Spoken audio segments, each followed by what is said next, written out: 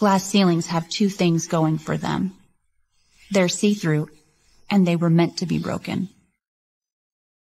Since the beginning of the U.S. Air Force's history, women have set their sights beyond barriers and shattered any that got in their way.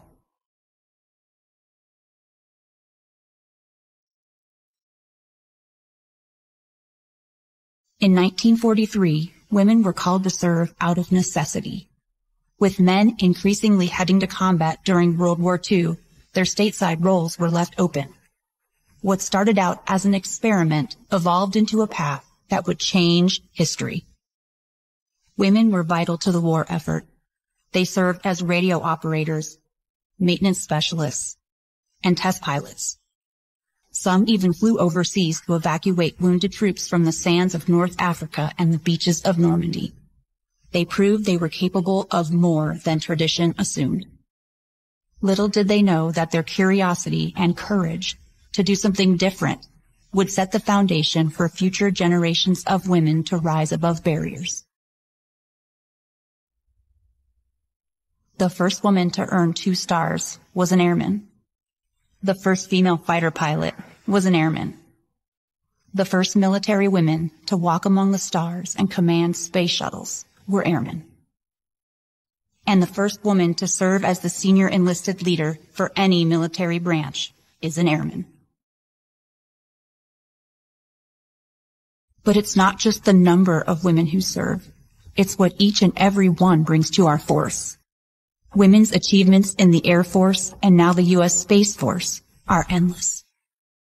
As both branches continue to evolve, what defines success has to. Reaching new heights is less about being the first and more about being empowered to be who you are and achieve what you want to achieve. Women have helped change and continue to advance standards, from fighting for all dependents to receive equal benefits, to earning the right to serve in combat, and for some, making the ultimate sacrifice. Standard issue no longer fits what we're capable of. It never did. As we set our sights higher, new leaders can step forward.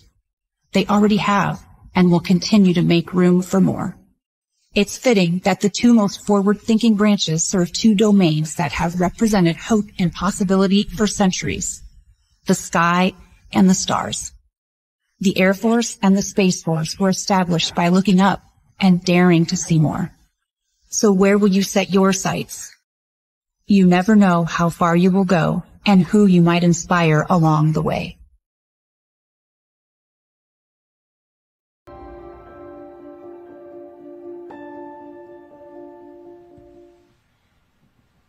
Ladies and gentlemen, please welcome the host of this year's Women's in Aerospace Power Symposium and the Commander of Space Operations Command, Lieutenant General David N. Miller, Jr.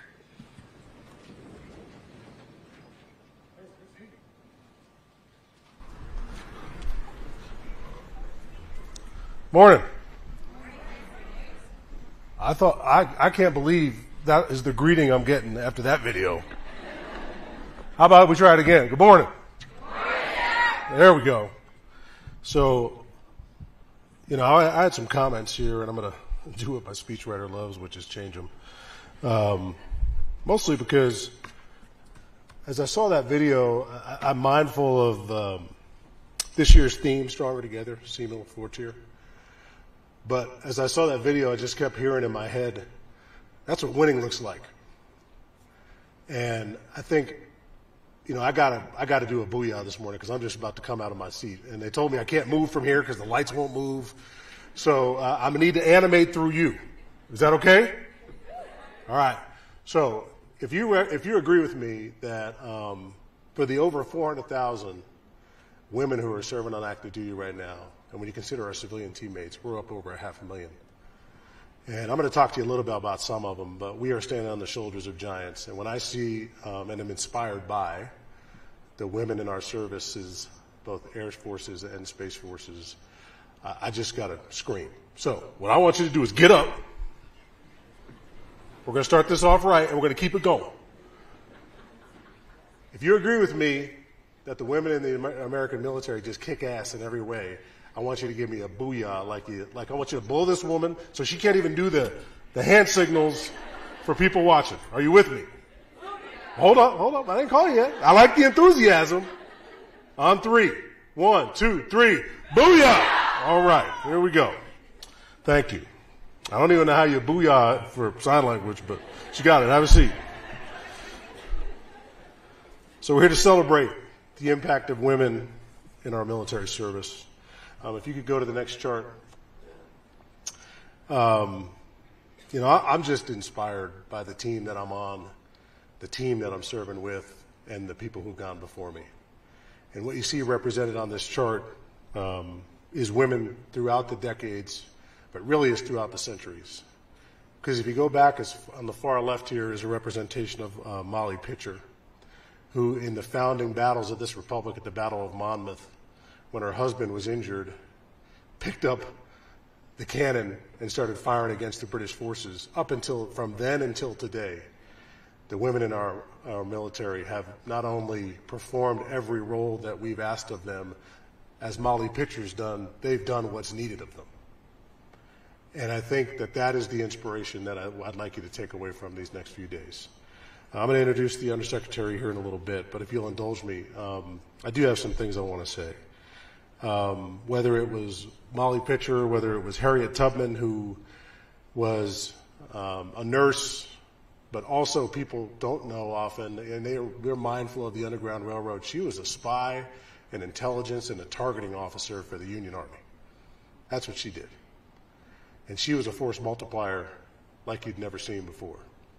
And this was a role and a function she was performing when she wasn't even recognized as a citizen of this nation. So when I say to you that I'm inspired by the women who've come before us, it's because they've not just done what's asked of them, they've done what's needed. And I think that's a theme that I'd like you to take away from this week. And it carries on to the rest of the women who are on this chart. You can go to Wilma Vaught, comptroller, first woman to deploy with a B-52 wing, Anna Mae Hayes. After 1948, the Women in Service Act steps up and serves in the Korean War. Our women air service pilots, which are represented in the video, all the way to the Gulf War, which I think you began to see as Martha McSally was a representative of the women who embraced combat roles and served in an A-10, providing close air support in support of our troops. All the way to the post-9/11 era, and there was a picture of her on here, because some didn't just give time, they gave everything. And A1C Jacobson, who was deployed to Camp Bucca, Iraq in 2005, was defending joint and coalition forces at a time when this nation needed it, gave everything. The ultimate sacrifice, killed by an IED, first Special Forces Airman, and first female service member to die in Operation Iraqi Freedom. Even to today, in my service, which we just celebrated 4 years, we've got women like Captain Tasha Reed, who's on the right. A couple of years ago, when the Iranians launched missiles at Al-Assad, she was the planner on duty, tasked the infrared surveillance and warning sensors, provided the warning network needed so that everybody could get cover, and as a result of that, there were no fatalities that day. So whether it's the founding days of the Republic or to today, women have done exactly what this nation needed, not just what they asked for. So I'd ask you to think about that, and particularly I'm going to go through a few women as I introduce the Undersecretary, who to me represent the inspiration that we're talking about. If you could go to the next chart. This is, anybody know who this is? Because I just cheated and gave you the name on the slide. Dr. Gladys West. If you used, well, I guess if some of you, who flew here today? Anybody? Okay, so I can't see much here, to be honest with you, but I'm assuming there's some hands up. You drove here today? Some of you probably flew in and used the blue dot on your phone. Satellite geodesy wasn't even a thing when Gladys West graduated from Virginia State University as a mathematician, got her master's degree, went to work for what is now the Naval Surface Warfare Center in Dahlgren, and built the math behind the algorithms that are fundamental to the position, navigation, and timing signal that really underscores almost everything we do as the United States military. It doesn't just get civilians to work, it gets your clocks going every day. There's civilian applications are through the roof, whether it's secure banking or timing, but really it powers the projection of the United States military. And it's because this woman, who at that time would be challenged to vote or do much else, said, I got to get this right. It is women like Dr. Gladys West, who we couldn't get to be here today. I think she's 93 and she's still kicking. You know, she got a PhD in 2000. I got trouble reading the assignments they give me every day, and she's getting PhDs. I can't tell you how proud I am to serve with civilians like this. It's not just the people in uniform, as I mentioned to you earlier. Go to the next chart, please. I think Colonel Black is on her way in. From what I gather, some weather, you know, it's still winter in some places, and as you saw last week in Colorado, it still snows. But Colonel Allison Black will be here as a panelist, and she's actually coming to my house for dinner tonight. Many of you know her by her nom de guerre, the Angel of Death. She's retiring after 32 years of service, prior enlisted officer retiring as a commander of the 1st Special Operations Wing, as First Lieutenant Black on an AC-130 gunship over Kunduz in Afghanistan. And this is like November of 2001 with the horse soldiers. This isn't after a bunch of forces are in place to provide the level of support that you were used to when you deployed later and follow on echelons. She's raining hate and discontent on the Taliban to the extent where General Dostum keys the mic. He didn't really understand secure communications, like we were not supposed to be keying the mic while she was talking. But keys the mic and says, the Americans are so committed, they've sent their women to kill you. Surrender. Exactly. I think that deserves another booyah. Who's with me? On 3. 1, 2, 3. That's what I'm talking about, man. These are women that inspire you. It's a level of character. There's a competence in them. There's a level of perseverance that won't say no. And I think there's a level of commitment that, as I said, they never do just what is asked. They do what is needed. And I think that's a distinction that people often underestimate from our military service. It's why they do, the women in our military do so well for us. It's why when you hear from the Undersecretary at the moment, so many of them are filled with such great responsibility. It's because we recognize and tap into this in a way that, frankly, no other military service has. So I'm very proud to call these women teammates and on my team. You're going to get a chance to hear from Colonel Black here over the next couple of days, and I think you're going to, I mean, you should get her autograph or something, but she's impressive. And my last chart I'm going to use to introduce the Undersecretary. Could you go to the next chart, please? By the way, Colonel Black is from New York, so I just want to point that out for the rest of you. We don't have enough New Yorkers in the military, for the record. I know this is being recorded. We need more New Yorkers, more Yankee fans.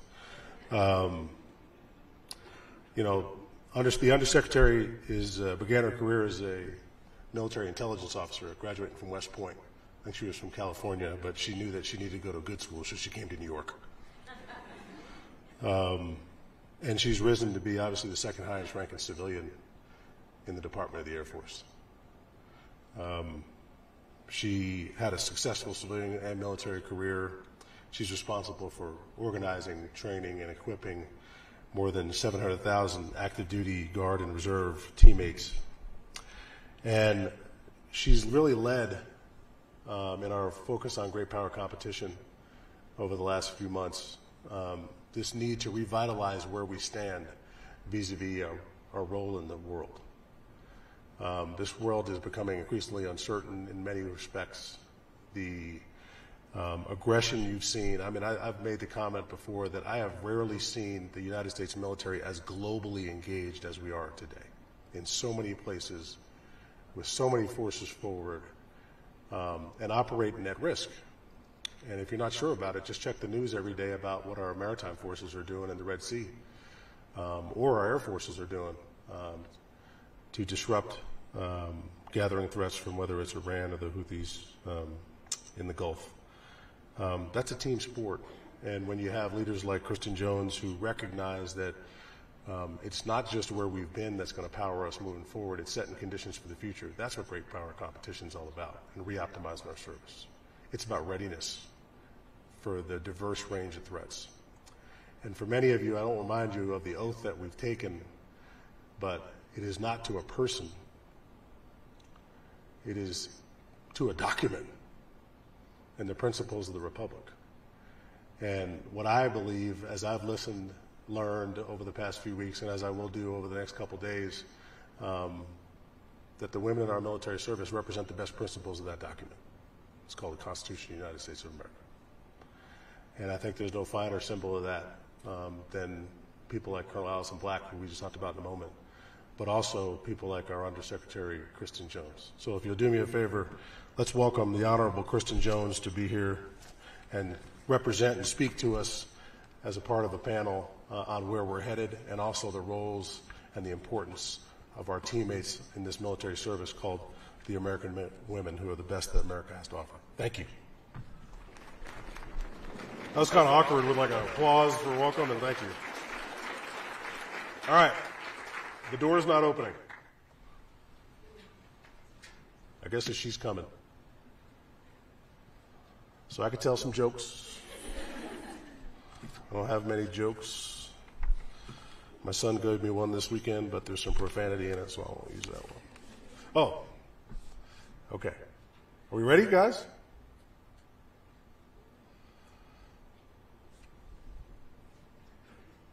I can't see anything, so if you're signaling me or telling me something, I'm supposed to do it. So have a seat.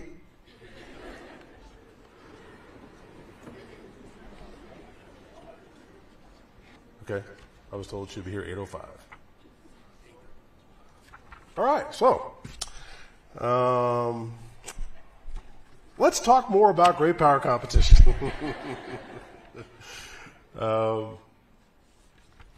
This is good. I love it when a plan comes together. Booyah! How about readiness, huh? Okay, let's spitball here. So you guys have seen the program, yes?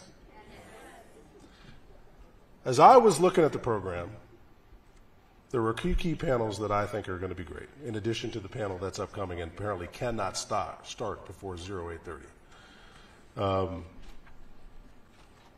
What do you guys think is the most exciting one that we should rework our schedules to attend? Somebody stand up, help me out. Anyone? Bueller? You guys remember that? Does anybody else watch movies like I do? Okay. So there's a panel tomorrow. Keynote speaking by General Burt. Colonel Black will be on a panel. I think it's the one on navigating obstacles to readiness. There's a panel on Thursday that's called Unleashing Your Superpowers. Those are the ones that I think are exciting. I don't know about you guys. Any feedback? Questions? Man, you can tell I'm filling time, and I'm not doing it great. Okay. So, we're reintroducing. If you're waving at me, I can't see it. Oh, yes. Hello.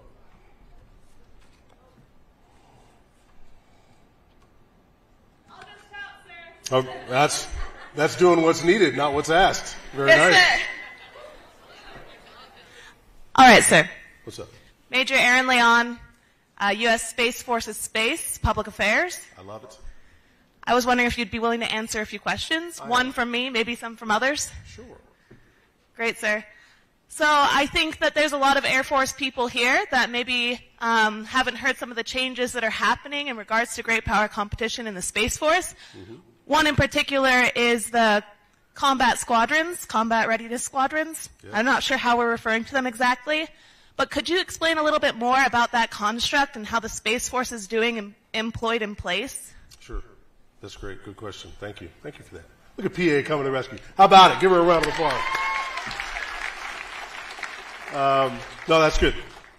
So, as many of you know, the service is in its 4th year. We've gone from establishment to implementation, and one of the things that we realized we needed to formulate was how we would present what we call our unit of action. In the past, if you looked at our forces presentation model, we give the entire squadron, the secretary, the force modernization team, the maintenance element that did longer term maintenance, and left almost nothing back in the service to generate, train, and prepare the next echelon, so that we constantly be providing a level of readiness and a focus on the threats, but also the requirements of the combatant commanders. So what we've done in our force generation model is identify that unit of action called the combat squadron that will have a composition in the 3 pieces, most notably. The first is the combat crew, which will have space, cyber, and ISR professionals integrated into each formation. So every shift, every 24/7 that are standing watch, whether they're doing PNT and nav war or doing electromagnetic warfare, they'll have a composition team that allows them to have the intel, targeting, and cyber defense, as well as the space operations people, guardians that you're used to. We'll also have a mission planning element as the second component of that combat squadron. That mission planning cell will focus on the intel that we see coming forward over the next couple of days, and also the integration across units, because the force structure that we've had was never designed to operate by itself. It was always designed to be a warfighting team. We just hadn't implemented that as a service yet, and had mostly focused on providing the services or space-enabled capabilities in the past. And then the last piece will be our mission support element. And this is where our engineers, our security forces representation, our maintenance personnel, who are providing and maintaining the infrastructure. And for me, infrastructure on the base is part of my weapon system. So whether that's my CE personnel or whatever, they're part of that mission support element. That will constitute a wholly presented unit that will go to the combatant commanders. And I think we are on the cusp of getting to a level of readiness, because we have identified every one of those force elements in a way that we've never done before. They're actually going through right now training together to face the range of threats that are spelled out in the National Defense Strategy. And they'll be presented as one combat team across all of our force in your evolution is starting over here in the summer. So I'm excited about this opportunity. It normalizes how the Space Force presents combat power, similar to the other services. But where we've done before is identify, source, and train those tailored units of action in a way that we've not done before. So I think it's goodness, for sure. And as the lead for force generation for the service, I'm really excited about it. So thank you for that. And as I pivot back to the chart, as I said previously, the Undersecretary is our second in charge of the service in terms of our civilian leadership. She has a history of military service as an intelligence officer, has performed a successful career in the civilian world and come back, both from financial management and comptroller, previously in another service, but also here now in our service. And she is going to continue to do a great job for us, I'm sure. But in the near term, she's going to represent on a panel here and moderated by Colonel Jackson, and I think will be an outstanding panel for you. So if you'll do me a favor, and let's give the Undersecretary of the Air Force a big booyah and welcome as you stand up. And on 3, we're going to say welcome to the Undersecretary of the Air Force with a big booyah. 1, 2, 3. Booyah! All right. Madam Undersecretary, you guys can clap.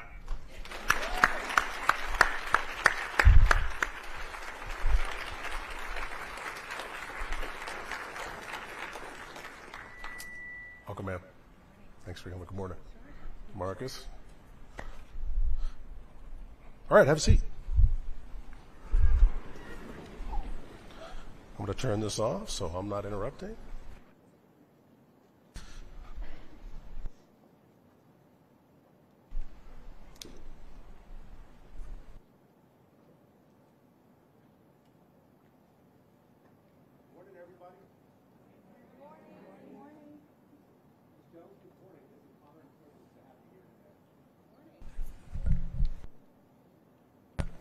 I'm Colonel Marcus Jackson, Chief of Staff of Space Operations Command. I'll be moderating today's question and answer period. but definitely this is an opportunity for all of us to get some great insight from you. So we've got a series of questions. Hopefully there are things that you have great insight in, but more importantly, it's an opportunity for teammates to kind of get that kind of a strategic perspective from a fantastic leader. So with that, we'll just go ahead and kick off a series of questions. Okay.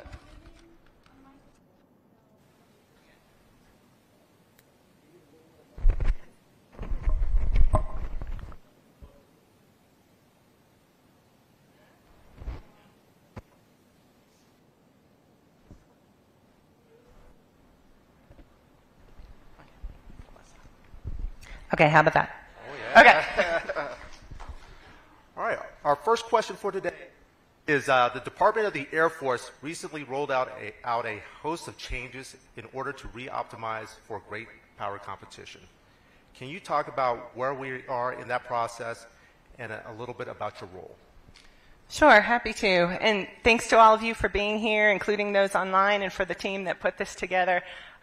One of my first activities as the acting undersecretary last year was this same event, doing it from the Pentagon. So thrilled to be back here again to talk with all of you. So as far as our efforts on great power competition, this has been in the works for a little while.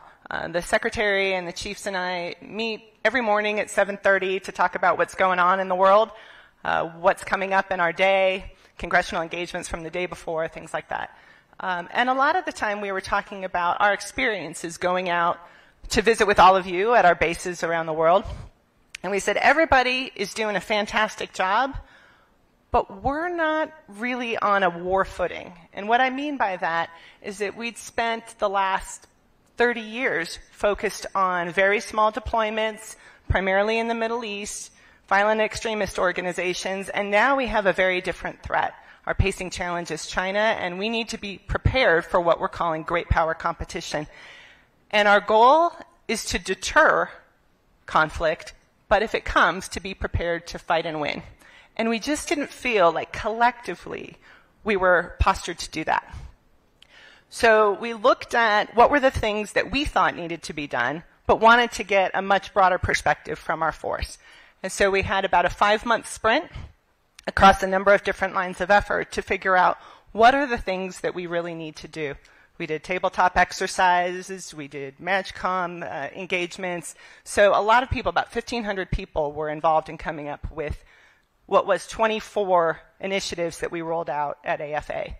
And they were in a number of different areas related to our people, our readiness, our power projection, and our capability development. And the goal is not to be ready to fight on any given day. 2027 is a day that often is in the media. But it's to be ready to fight and win at any time and to continue to have the capabilities that we need for the future, to win the competition and hopefully never into that pure conflict phase. So what's my role?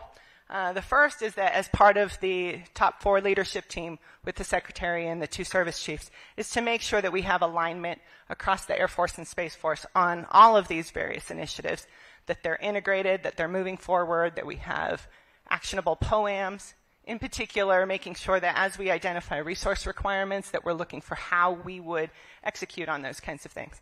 And then in particular for my role as the Undersecretary, I'm leading the efforts in the Secretariat. Now, probably a lot of you don't really know what the Secretariat does. I certainly didn't when I was, a second lieutenant in uniform out in Germany. I didn't know what those folks in the Pentagon did.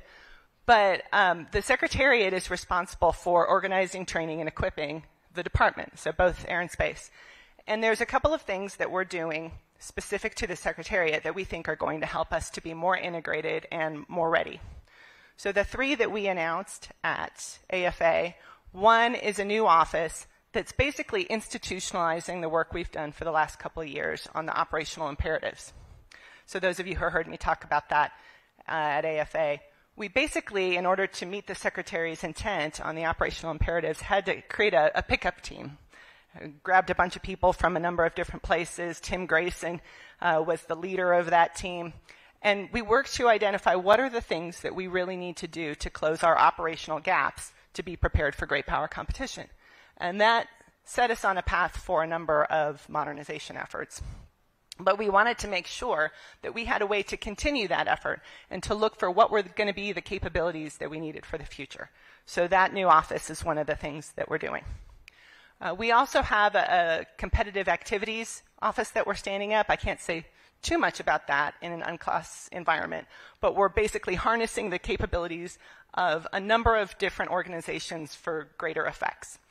And then the last major organizational change is with our creation of a PA&E, Program Analysis and Evaluation. And some of the other services have this type of capability. For us, it's particularly important as we look at air and space capabilities, and in some cases, we're changing from air-based platforms to space-based platforms, and how do we make sure that we're doing that in a logical way, that we have the right transition plans, the right funding allocated, and things like that. So those are the three big offices that we talked about at AFA. There are a number of other initiatives that we're doing, including bringing our diversity and inclusion initiatives into MR so that they're impacting all of our people programs, which I think is going to be really important. We're also changing some of the roles for our CIO and how that cascades into the force. So there's a couple of other things that we're doing in the Secretariat, and that's the part of the Great Power Competition initiative that I'm responsible for. Thank you. So the next question, use my command by micro perspective. How do you see the role of airmen and guardians changing as we shift focus from to great power competition, and also as we have significant changes in technologies specifically? Yeah, so hello. So I appreciate General Miller's comment earlier related to the Space Force. Both services are really looking at this unit of action and how we deploy as units, again, not this pickup game type concept, but really units that are ready to fight, using the AFRIGEN and Space 4Gen concepts to go through that process of generating readiness. So that's going to be a big deal. We're also looking at a new concept for our base wings that some of you may have seen that in the past, but really making sure that with the nature of conflict today, that we have someone who is dedicated to fighting the base, making sure that we've got the power, that we're looking at cyber, all of the other things associated with the base, while the other units at that location are preparing to deploy or to fight employed in place. So those are a couple of things that are going to change the way we train, the way we choose commanders. We're going to have a new level of commander that we're focusing on, and less at the ops and the group level. So you'll see changes about that rolling out in the future. We're having warrant officers come in for cyber and IT, so I think that's a pretty big deal. That's moving fast. We're expecting our first warrant officers later this year. And then you mentioned specifically AI. And that's important in a number of different areas, whether it's in the business systems and using robotic process automation or other analytical tools for intelligence and battle management at the speed and scale that we're going to need to. And then for human-machine teaming and things like our collaborative combat aircraft, because we need to be able to have more affordable mass, and we're going to be using AI for some of those concepts. So I think it's a really exciting time, and definitely our focus on the STEM skills, cyber, IT, and others are really important for the future fight. The Air Force and Space Force budgets have both been restrained in some way by the Fiscal Responsibility Act, continuing resolutions, and other political challenges. How has the Department of the Air Force leadership, how has the Department of the Air Force leadership tried to manage those restraints and challenges? Yeah, there's a lot there. So I'm performing two roles, the basically acting undersecretary, and then still officially my role as the FM for the department. So I get involved in those issues quite a lot. Thankfully, we just got our bill for 24, almost halfway through the year, and that was causing a lot of concerns when we were looking, here we are with a lot of guardians. We were looking at canceling 7 of our national security space launches. For both services, We've had the operational imperatives and what we've wanted to do from a modernization standpoint, and we haven't been able to get those dollars for all of the new starts, 89 new starts, that we had planned for 24. So thankfully, we're through that process, but unfortunately, I don't see that being the end of CRs. They've become more normal than they should be. And so that's something that we continue to ask our elected leaders to help us out with. That's the best way that they can support all of us and our families. Moving on to 25. So we just rolled out our budget. That's one of the other things that I get to do, is roll out the department's budget and speak with the media, congressional engagements, OMB, et cetera. Our focus this year, because of the Fiscal Responsibility Act, was to make sure that we maintain at least the minimum level of readiness for our force. We also gave everyone a pretty significant pay raise, more on the military side than on civilians, for base pay, housing, et cetera. So we needed to cover that. So that meant there was a little less money than we wanted to have for our modernization programs. So for the Space Force, there was still a pretty significant increase over the last several years in the budget. Unfortunately, that doesn't continue as we move into 25. The Air Force, just a slight increase. So that made us take some really tough choices in order to preserve our readiness and deal with the fact that inflation was higher than the growth in our top line. We had to minimize some of our programs, both in R&D and procurement. In some cases, those were fact-of-life changes just because of the execution of the programs, but in other areas, it was pretty difficult. But in general, what we're trying to do with our resources is to balance readiness and modernization, take care of people, make sure that we have the force that we need today, while also building for the capabilities in the future. Yes, ma'am. We're grateful to have this symposium hosted by Space Operations Command. It's now been 4 years since the establishment of the Space Force. Can you tell us where you think standing up the new service has gone well, where you're seeing challenges, and what you see for the future trajectory of the service? Absolutely. Before coming into my FM role, I didn't know nearly as much about space as I do now. So much of it is classified and sapped that it's hard to really understand everything that we're doing. But I am so impressed by what the Space Force has been able to accomplish in the last 4 years. One of my responsibilities in this role is I sit on basically our board of directors for DoD with the Deputy Secretary, the OSD leadership, the combatant commands. And it is clear across the department how much space power is valued. The fact that space has become a warfighting domain is very much recognized. And what the Secretary and General Saltzman talk about is the need to move from a merchant marine, where you have basically an uncontested environment, you're providing services that are needed, to now needing a Navy, where you're not in an uncontested environment. You're in a warfighting domain, and you have to have the capabilities to do that. So what I've seen over the last 4 years is that the Space Force has built a lot of foundational capability. We're now getting out into all the combatant commands. We have some joint positions, not what we need. But there's this innovative spirit that I think is really awesome.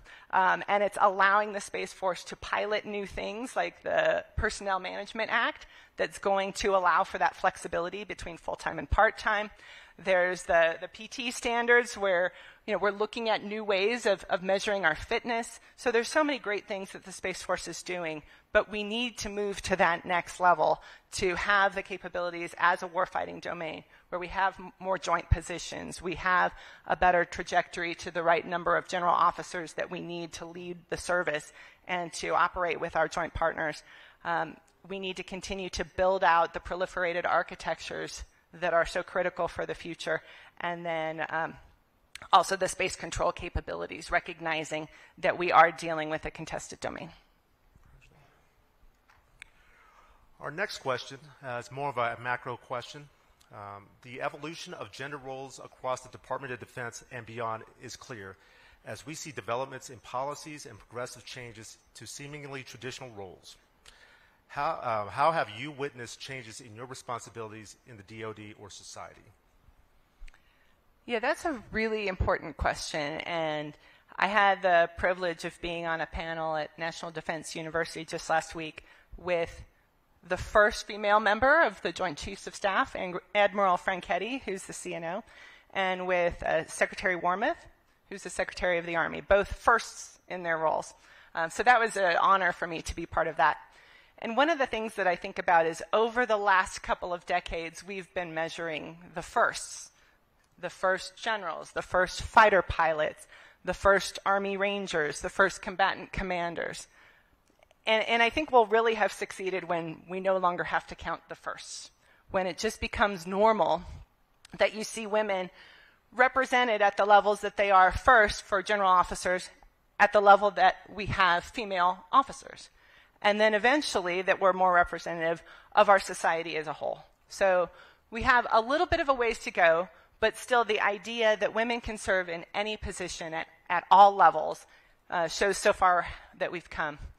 So I mentioned I was an Army second lieutenant in Intel.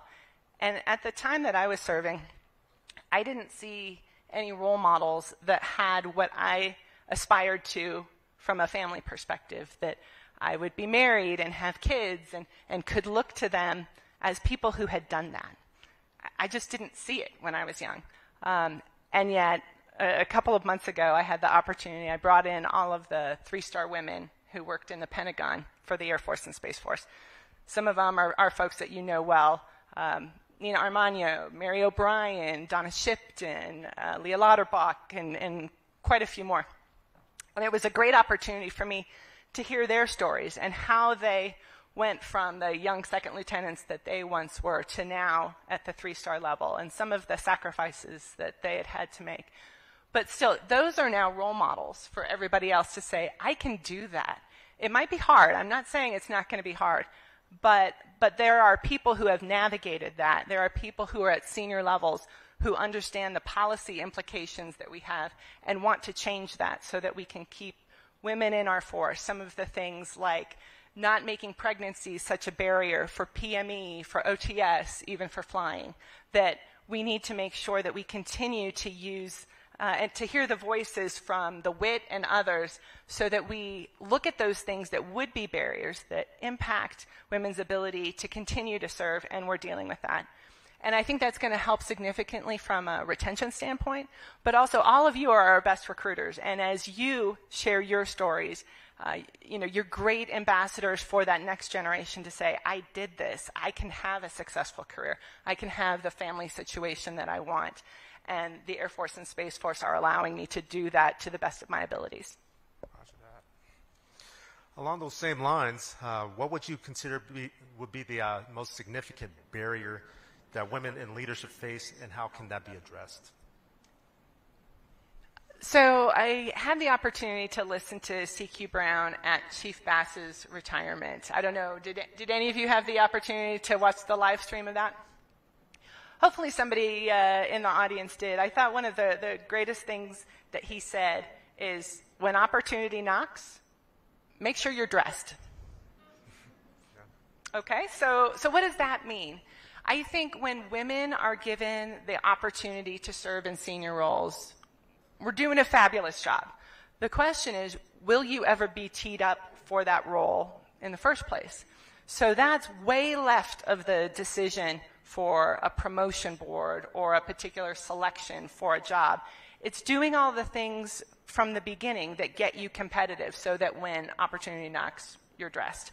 So that's being ready for the right command jobs. It's having sponsorships that when you're not in the room, somebody is saying, I know the perfect person for that job, and I want to give her that opportunity.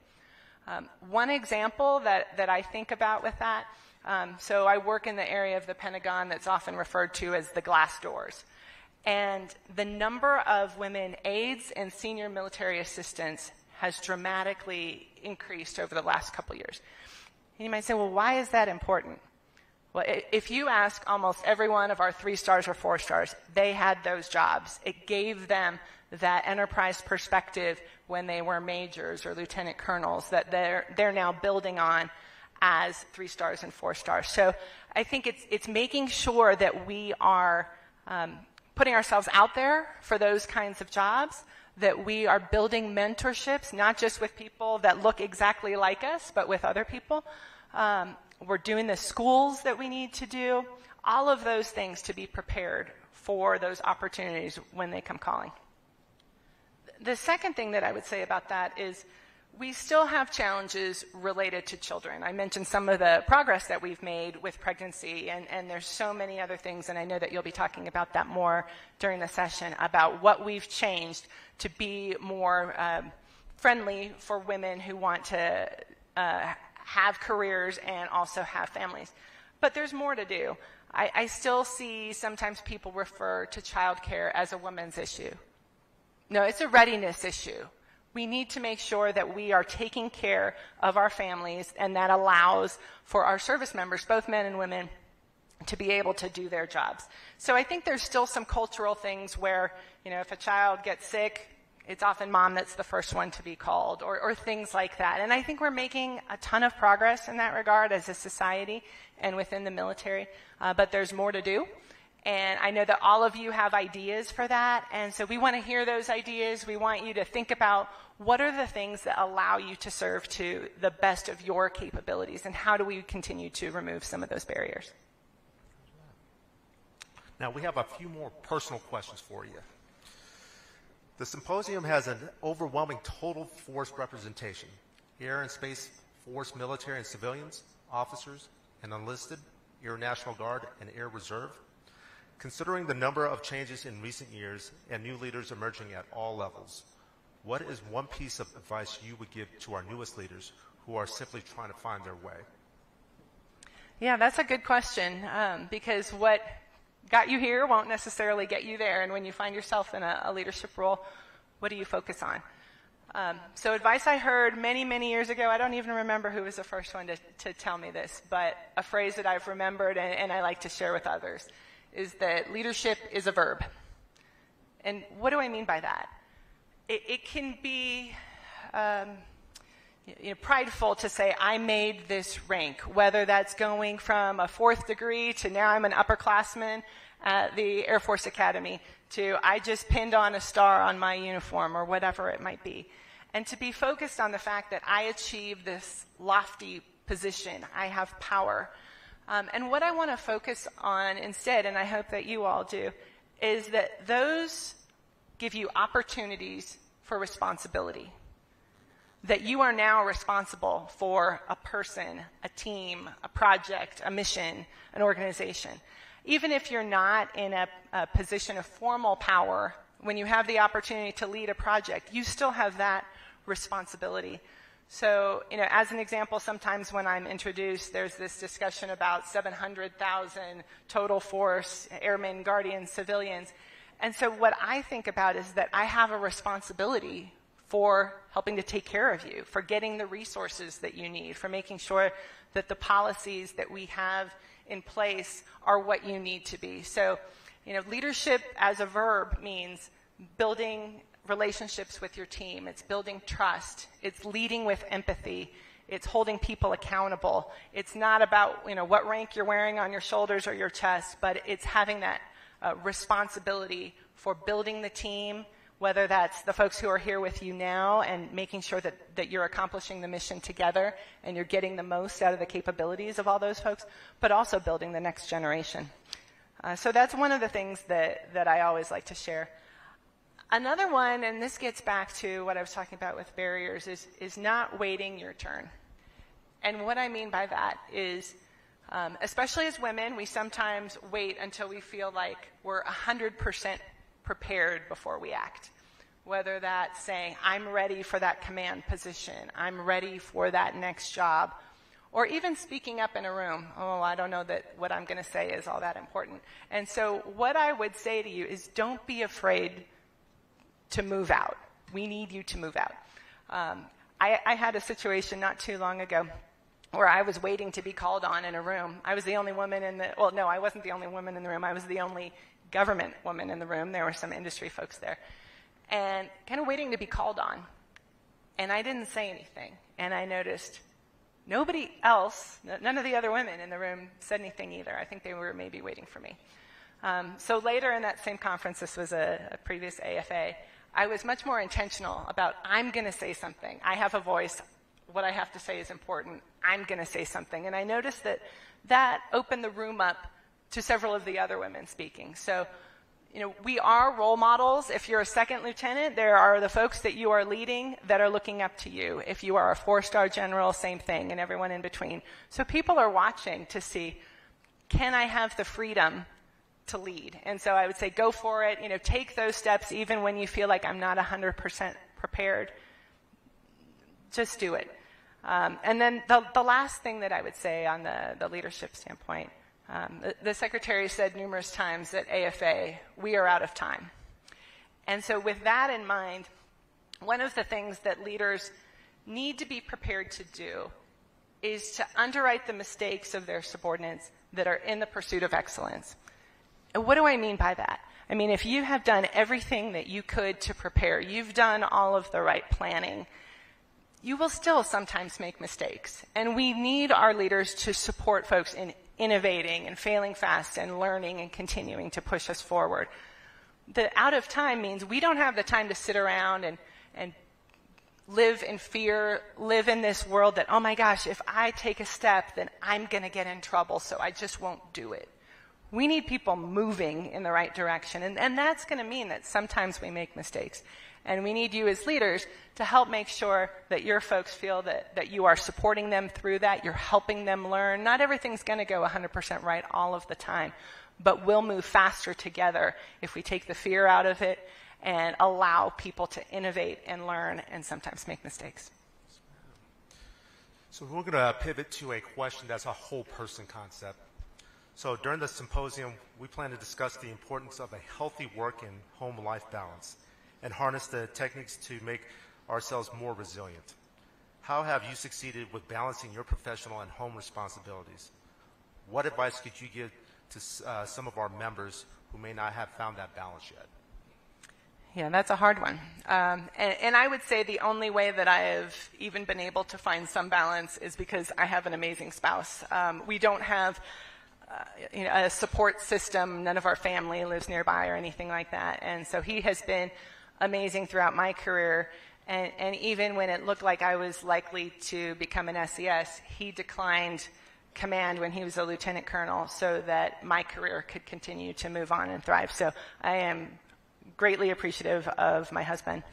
But not everybody has that situation. And so what does work-life balance mean?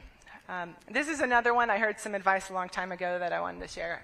I think if you look at work-life balance on an individual day by day, you're likely to be disappointed because many of us have days that are just overwhelming. But if you look at it not by day or by week, but across seasons, across years, did you have balance in your life? Did you have a sense of harmony? And what I mean by that, sometimes work is going to be 100% what you need to focus on. You know, you're deploying or you are deployed. You're in the thick of things, and that has to be what you're focused on. And then other times, you have that sick kid. You heard that your elderly parent is in the hospital, and that's where your focus needs to be. And so it's going to ebb and flow. But to me, successful work-life balance is over time, did I get it about right? And if I'm not, then what are the things that I can do to change that? How do I really take leave when it's time for me to take leave? How do I outsource things that other people can do on my behalf? You know, whether that's having groceries delivered or getting the house clean or whatever it might be for you that allows you to take things off of your plate so that you can have that work-life balance.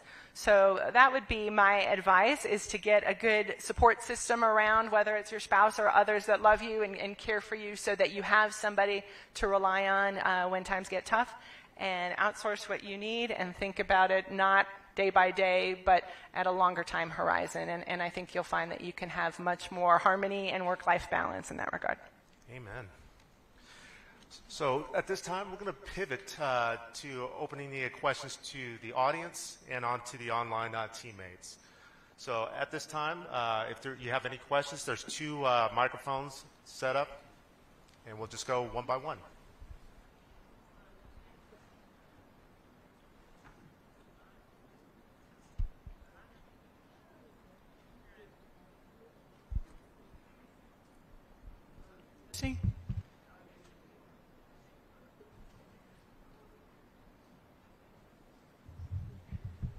Testing? Okay.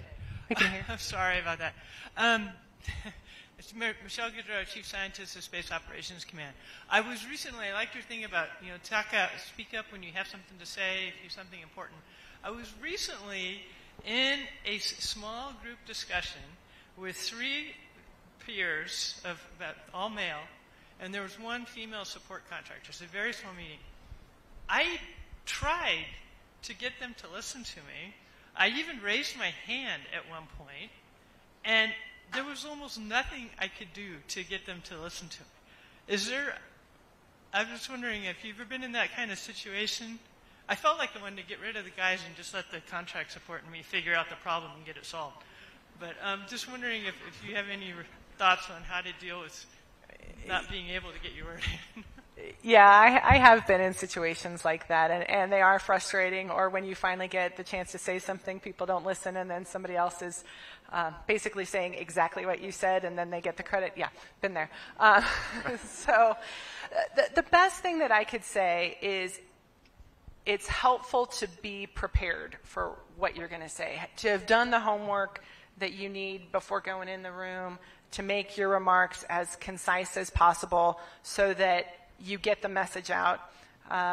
Where somebody starts to kind of steal your thunder, it can sometimes be helpful to say, picking up on what he said, blah, blah, blah, and then you keep going.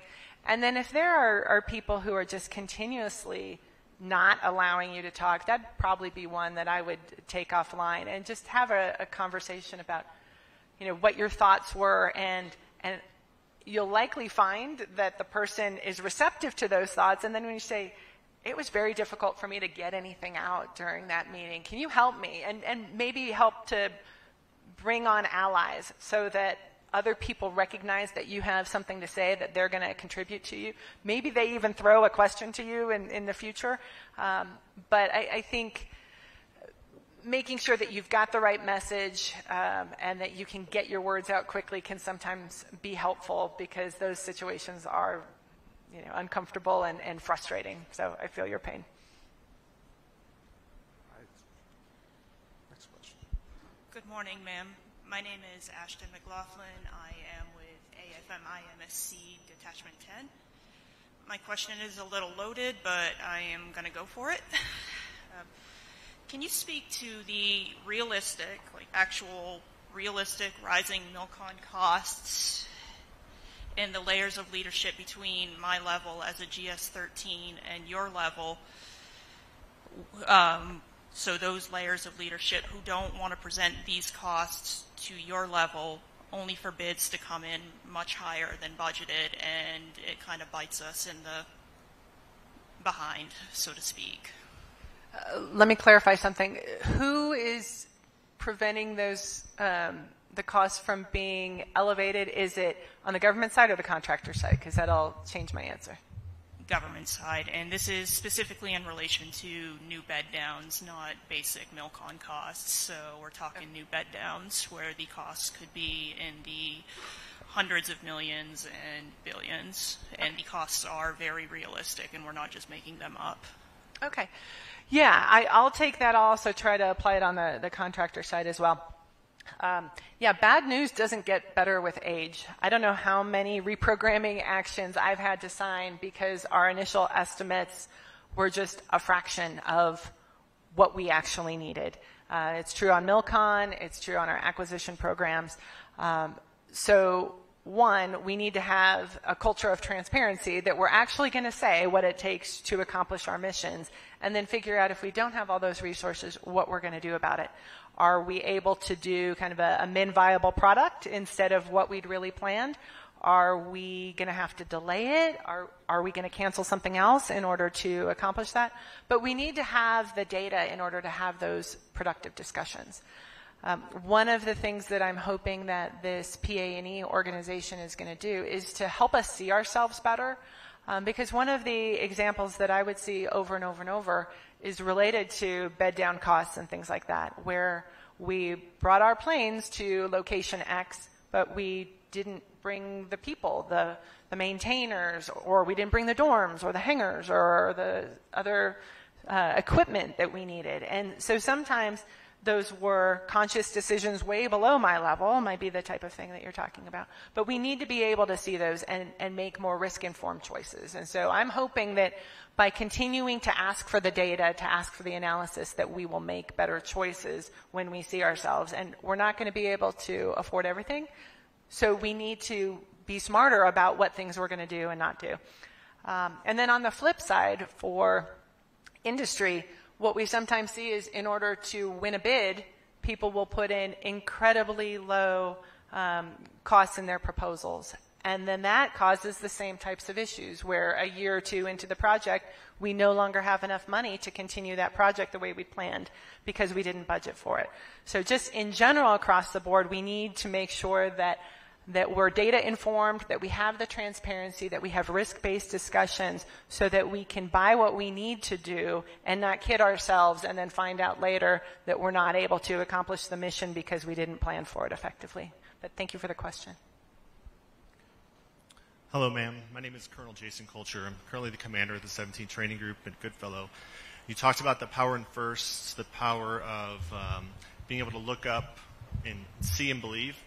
And can you talk about maybe the conversations that are happening within the Department of the Air Force? Because unfortunately, if you look at the Space Force leadership, if you look at the Air Force leadership, currently it's not very representative of our entire force. And so can you talk about maybe how we get there in the future? Yeah, that is a concern. That's actually what prompted this meeting that I mentioned earlier with all the 3 stars to say, well, what else can we do? Because it's not that we're making decisions about the female 3 stars and not giving them 4-star opportunities. It was way back years ago not having the pipeline behind them. So to get to your point, it is something that's being looked at not just within the Department of the Air Force, but across the whole Department of Defense. I am our representative to the Defense Workforce Council that the Deputy Secretary chairs. And these are the types of things that we talk about there. What can we do much earlier in the careers of our airmen and guardians and soldiers, sailors, et cetera, to make sure that we do have that pipeline, that we give people those opportunities. So it is very much a forefront of our thinking. As we're making command decisions, that's also something that we're looking at. What I would say for those of you who sit on the developmental teams and you have the ability to influence people's careers is get to know the entire team, everybody that you're representing, not just those who look like you, went to your same school, that you want to go golfing with or whatever it might be, but really be able to represent the entire team, because it's in those kinds of decisions where we're teeing up the command opportunities, where we're teeing up the school opportunities that are going to help us to build that pipeline. So we need leaders, particularly I would say at that field grade level, who are representing the team below them, that we need you to be very intentional about making sure that you're evenly representing the entire team that you've got to bring into those sessions, and not just the ones that you feel are closest to you or look like you. Morning, ma'am. Major Sharon Arana. I am on ACC staff. I'm also a member of the WIT and Sortathena core team. So my question for you is, the Defense Advisory Committee on Women in the Services, the DACOWITS 2023 report was just released, and there are several recurring themes specifically related to barriers to readiness and recruitment and retention of women specifically. So my question to you is, or my ask is, can you speak to us about how your team is working to attack these barriers, specifically when we talk about access to health care and female fitment? Thank you. I'm sorry, what did you say after access to health care?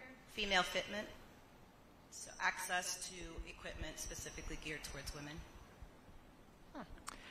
Yeah, that's an interesting one. I am thankful that I don't have to do that new Army PT test that they were rolling out. That looked pretty horrendous. So, no, I think healthcare is a big concern, and it is something that we're continuing to look at to make sure that we have policies in place, that we have funding in place for all of our force, because healthcare is tied to readiness. I haven't read the particular DACOWITS report that you mentioned. It sounds like something that I should look at. But the types of issues that we're seeing, they relate to our women in uniform. They also relate to the spouses and our dependents as well. So we need to make sure that we are providing healthcare opportunities for all of us, because, you know, in the same way that if we don't have the right healthcare for our women in uniform, if we don't have the right healthcare for our dependents, that could also make people leave and say, I'm not going to put up with this anymore. I'm not getting what I need to take care of my family. So healthcare, childcare, all those things are very important. I think new ways of looking at what does fitness really mean, and I really applaud what the Space Force is doing in that regard. You know, not everybody is a great 1.5 or 2 mile runner, depending on your particular service. But you can be fit in many other ways. Our body fat standards, I think, don't necessarily reflect the types of bodies that we have in our force or in society these days. I think in general, you know, women have a lot more muscle mass and maybe are stronger. You know, those of you who, like my aide, goes out and does CrossFit all the time, you know, you're not maybe able to meet the same body fat standards. And I know that there are women who, every time they have to have, you know, weigh in or tape, causes a significant amount of anxiety, and then that causes other issues that are detrimental to health. So I think all of those things are things that we need to look at for those who are in our force as well as those who are impacted by our policies. Thank you, ma'am. Staff Sergeant Lewis from the 120th SFS, also a part of the WIT. I think my question is, how do I convey the importance of the WIT to our leadership? Like, we're in the Air National Guard, and they're like, it just doesn't fit into our readiness. Like, we have to focus on our readiness. We have to focus on the training. So they're making us have our meetings, like, at lunch or after drill, or we're really struggling to build our numbers and to, like, build programs. Like, we just got our first lactation rooms, and that was, like, a huge barrier. Like, we had to fight for that. We had to put in policies. We had to fight the budget. And even at the end, they only put in half our orders. So now this year we're having to put in the other half. Like, it's just, I think we're struggling to get that across leadership. Like, this isn't like, you know, a club at the end of the day. This is important. So this is something that we're going to do. So we need the time to do it. Yeah, absolutely. And I know that that can be challenging, especially when you're trying to fit it into a drill weekend. One thing that I really appreciated that Mary O'Brien did during the time that she was the WIT champion was to come up with a framework that tied these initiatives to things like readiness and retention and risk. And I think the way that you can portray what the recommendations are according to that framework is really valuable. Because if you can say, I need this, and here is the impact on readiness, or here is why this is important to retention, you're much more likely to get the attention of senior leaders, because those are the things they care about. They just might not have thought that this was a way to accomplish those objectives. So I think that framework is really important. I also think finding who can be an ally to help you. You know, can you find somebody who is a major, a lieutenant colonel, a colonel? If you're not getting the time you need with whoever is the big boss, who can help to carry your message with you and to say, I think that what they're doing is really important. Let's figure this out together. But the more you can tie it to the things that we all need to care about, like retention, recruiting, risk, etc., the more compelling your story is going to be. Thank you, ma'am. Honorable Wagner, Brigadier General Lisa Craig, Deputy Commander, Air Force Recruiting. Great to see you again. Recruiters, the question I have, I'm in the twilight of my career, and you know, you and I are a little bit more seasoned than many in the room. But I'm often asked, and I'll ask you this same question, and it relates a little bit to something you said earlier about aides and execs, and something that the wing commander from Goodfellow mentioned. And it had to do with how do we encourage and display and model that mentoring relationship, that it doesn't just have to be somebody that outranks us. Clearly, you're at the stage where few outrank you. And how do we grow those networks where we are then in that position of sponsorship, or we can set that up for ourselves so that our enlisted and officer force, our civilians, have that representation in the rooms that matter? How do we deliberately grow that, and how have you done that in your career? Yeah, I think it's important to have people at a variety of different levels to either be sponsors for you or to give you feedback. Sometimes people have come to me and say, will you mentor me? and it's not someone that I know well, so I can't give them feedback on their performance. I can only share lessons learned or insights, or, they can ask me questions about, what do you think about this or that? So there's value in those relationships from somebody that you don't know really at all, but you're able to get some of their insights. Then you need people who can give you the honest truth about how you're performing. So whether that's your supervisor or its peers or others who can say, here's another way to handle that it might come across better if you did this, or I would go for that opportunity, or whatever it is, those people who really know you. And they can be at all different levels. It's helpful to have people who are, kind of from the 360 perspective, people who work for you to give you feedback. I felt this way about this thing. I didn't appreciate the way I was treated, or things like that. So we need to be receptive to feedback from all different directions. And then, like I mentioned earlier, having the people that are willing to sponsor you when you're not in the room and tee you up for those opportunities. So we need to have those relationships at a variety of different levels. The Department of the Air Force has some formal mentoring opportunities, and there is value in that, but I think building your network in all of those different directions and being intentional about who can you build a relationship with.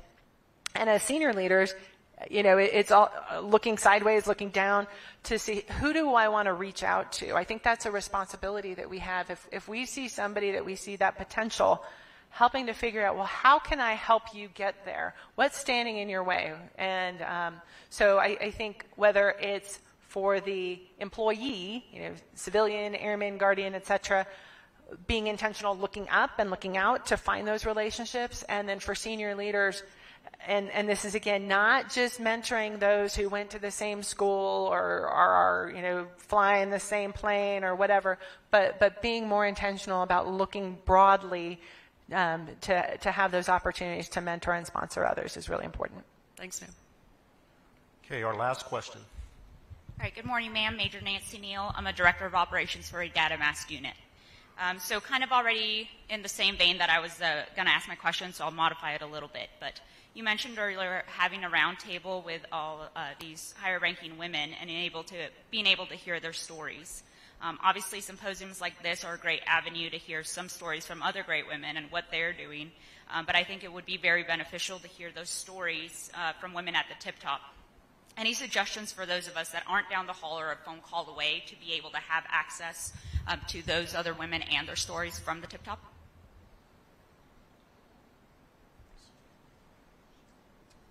Yeah, that's a good question. I need to think about that one a little bit. I would say when you have the opportunity to meet people from other locations, to be intentional about using those opportunities. But I've had people who have reached out to me, after speaking at things like this and saying I could really use some advice. I think for most of us who are in leadership positions, we want to try to help when people reach out like that. Don't all of you send me an email tomorrow? That might be difficult. But, if somebody really needs something, find somebody who can help you and have that conversation with them. Teams helps a lot, or other tools like that, where you can have a virtual meeting if you're not in a place where you are finding the people that you need to talk to. But again, most senior leaders, when somebody says, I would really like to talk to you, can we set up an office call, a mentoring session or whatever, we'll try to find a way to fit that in. And so again, that's easier if they're down the hall. So whether it's when you go to school, when you go to TDY, when you're on a deployment, whatever it might be, trying to find those opportunities. And if not, then seeking out folks and reaching out to them. And I think most will give you a positive response because they do want to help. Thank you. Madam Secretary, on behalf of the WASP, we definitely appreciate your time, insight, and perspective. I want to say that all the information you passed on is definitely inputs that we all can leverage as we carry forward. But it's been an honor and privilege to have you here today. Well, thank you all for having me, and thank you for those who put on this conference. I think it's so important to be able to get together and talk about these issues. So I hope you have a great time these next 2 days, and thank you for all you do in your service to our great country.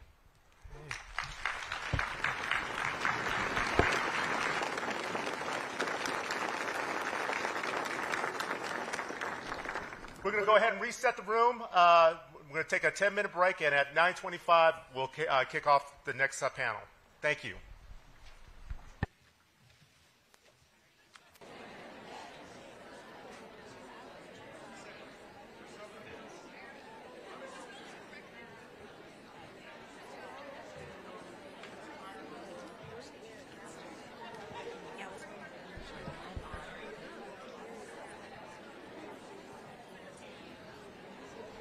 Ladies and gentlemen, I have a couple of notes for you. This is the 2-minute mark. At noon today at the Hub, the registration will be open for anyone who did not have the chance to do so. And lastly, if you need to leave the auditorium during the live broadcast, please note you will not be allowed to enter back into the room. Thank you.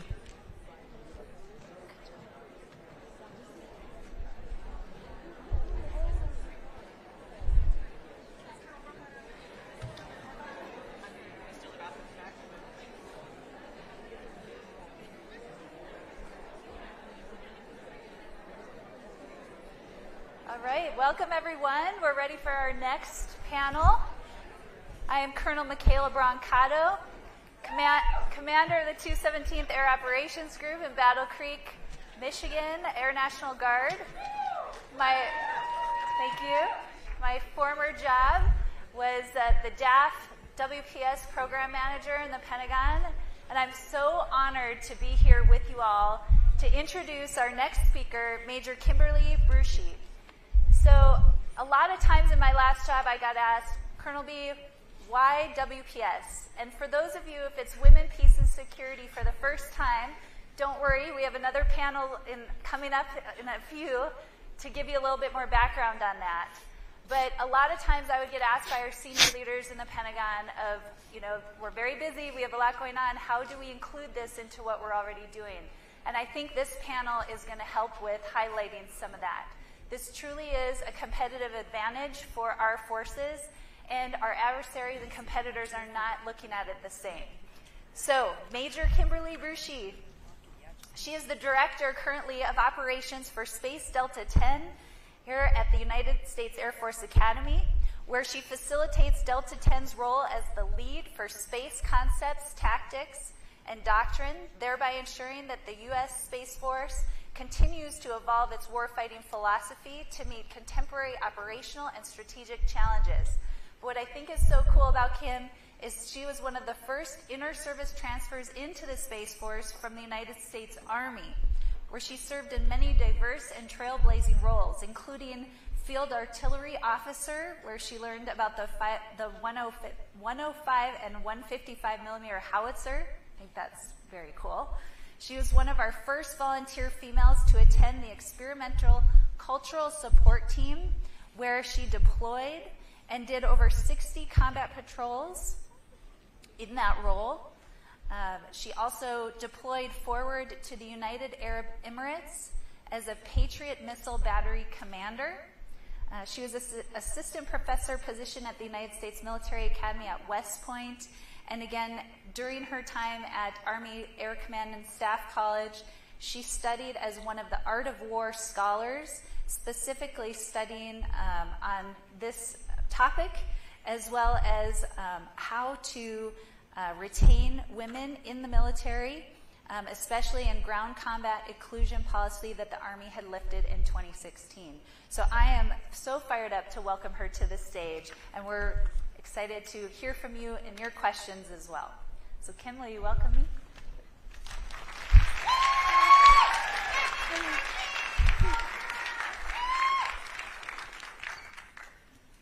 Hello. All right, we're ready to get started. Let's get started, ma'am. And I did forget in the intro to also say that you're expecting your first. So we're excited to have you as well. It's not just the camera, it's the baby.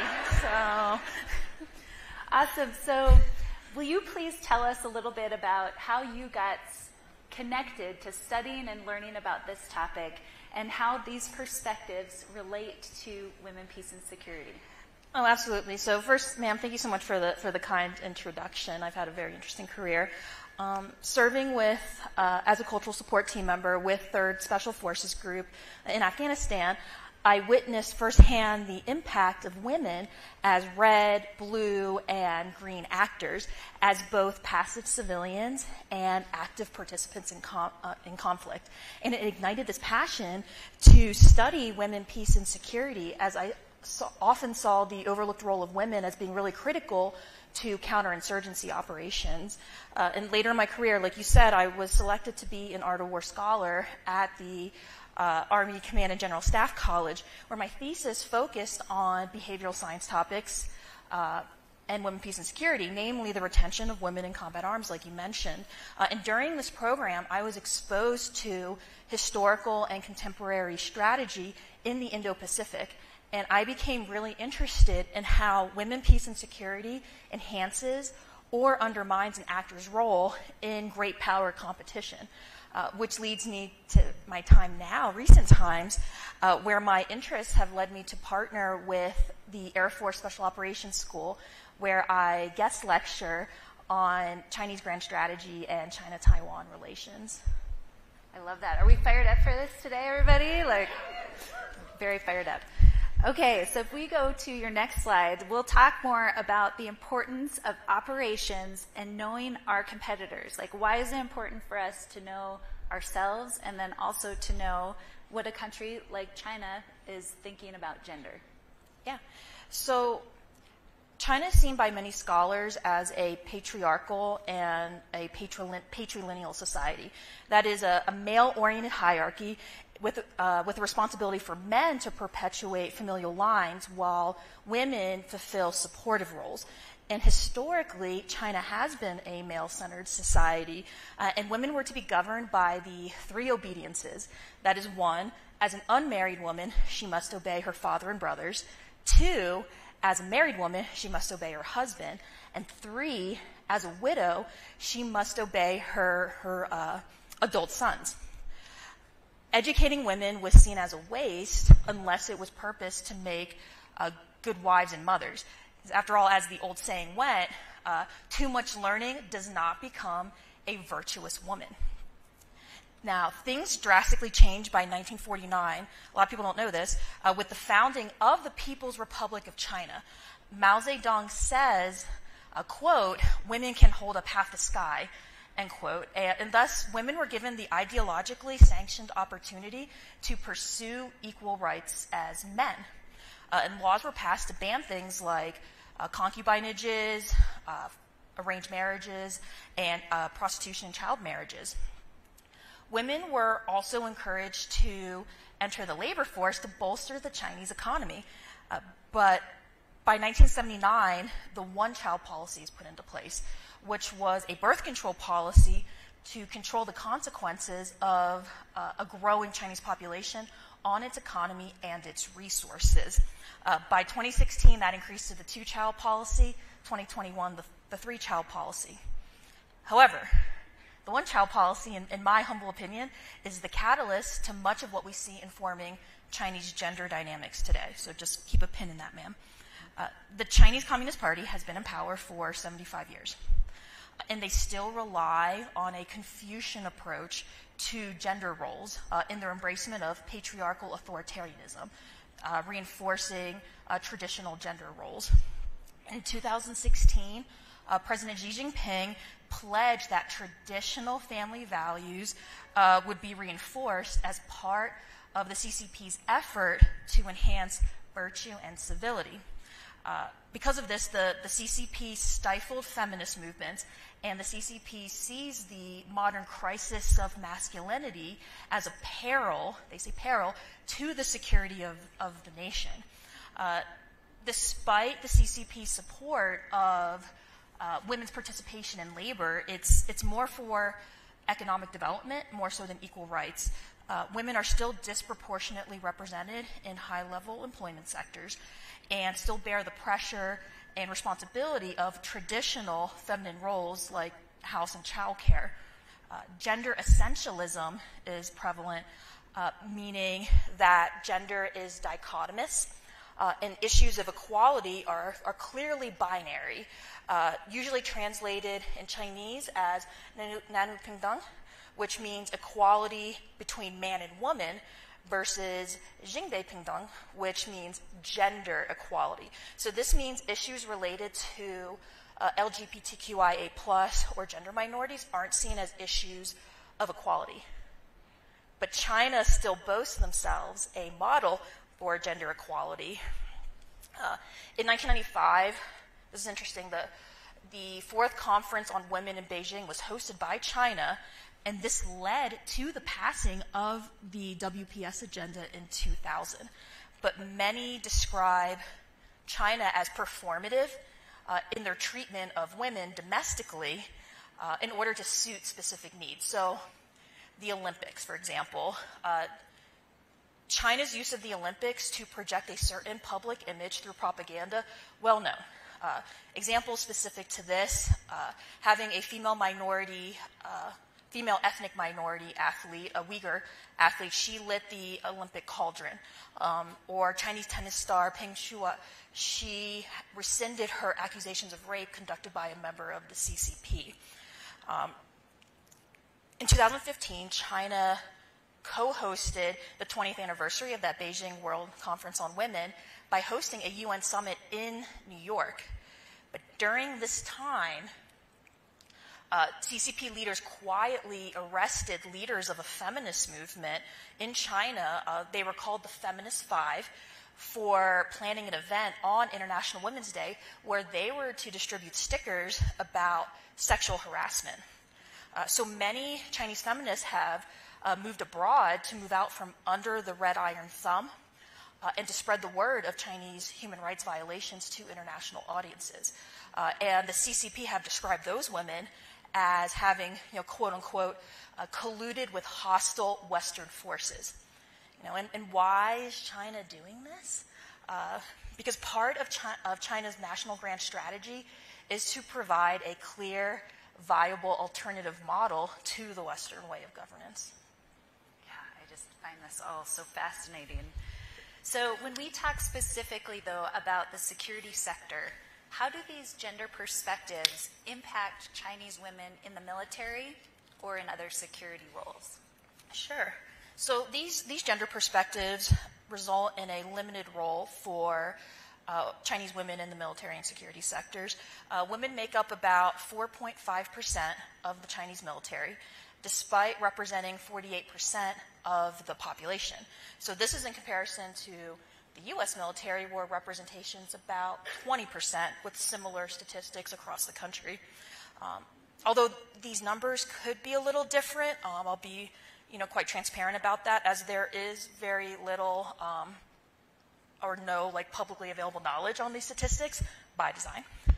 But since we are at the Women's Air and Space Power Symposium, I thought I'd share some interesting facts about the People's Liberation Army Air Force specific to women, which, if we could go to the next slide, give you something to look at besides me. So there's your fun facts. You can digest those, my fellow guardians and my air people. So in addition, no Chinese women hold any senior command or political commissar positions, and rarely have women represented more than 10% of the 300-member Chinese Communist Party Central Committee. Only 6 have ever served in the Politburo, which is the highest governing body of the CCP Central Committee.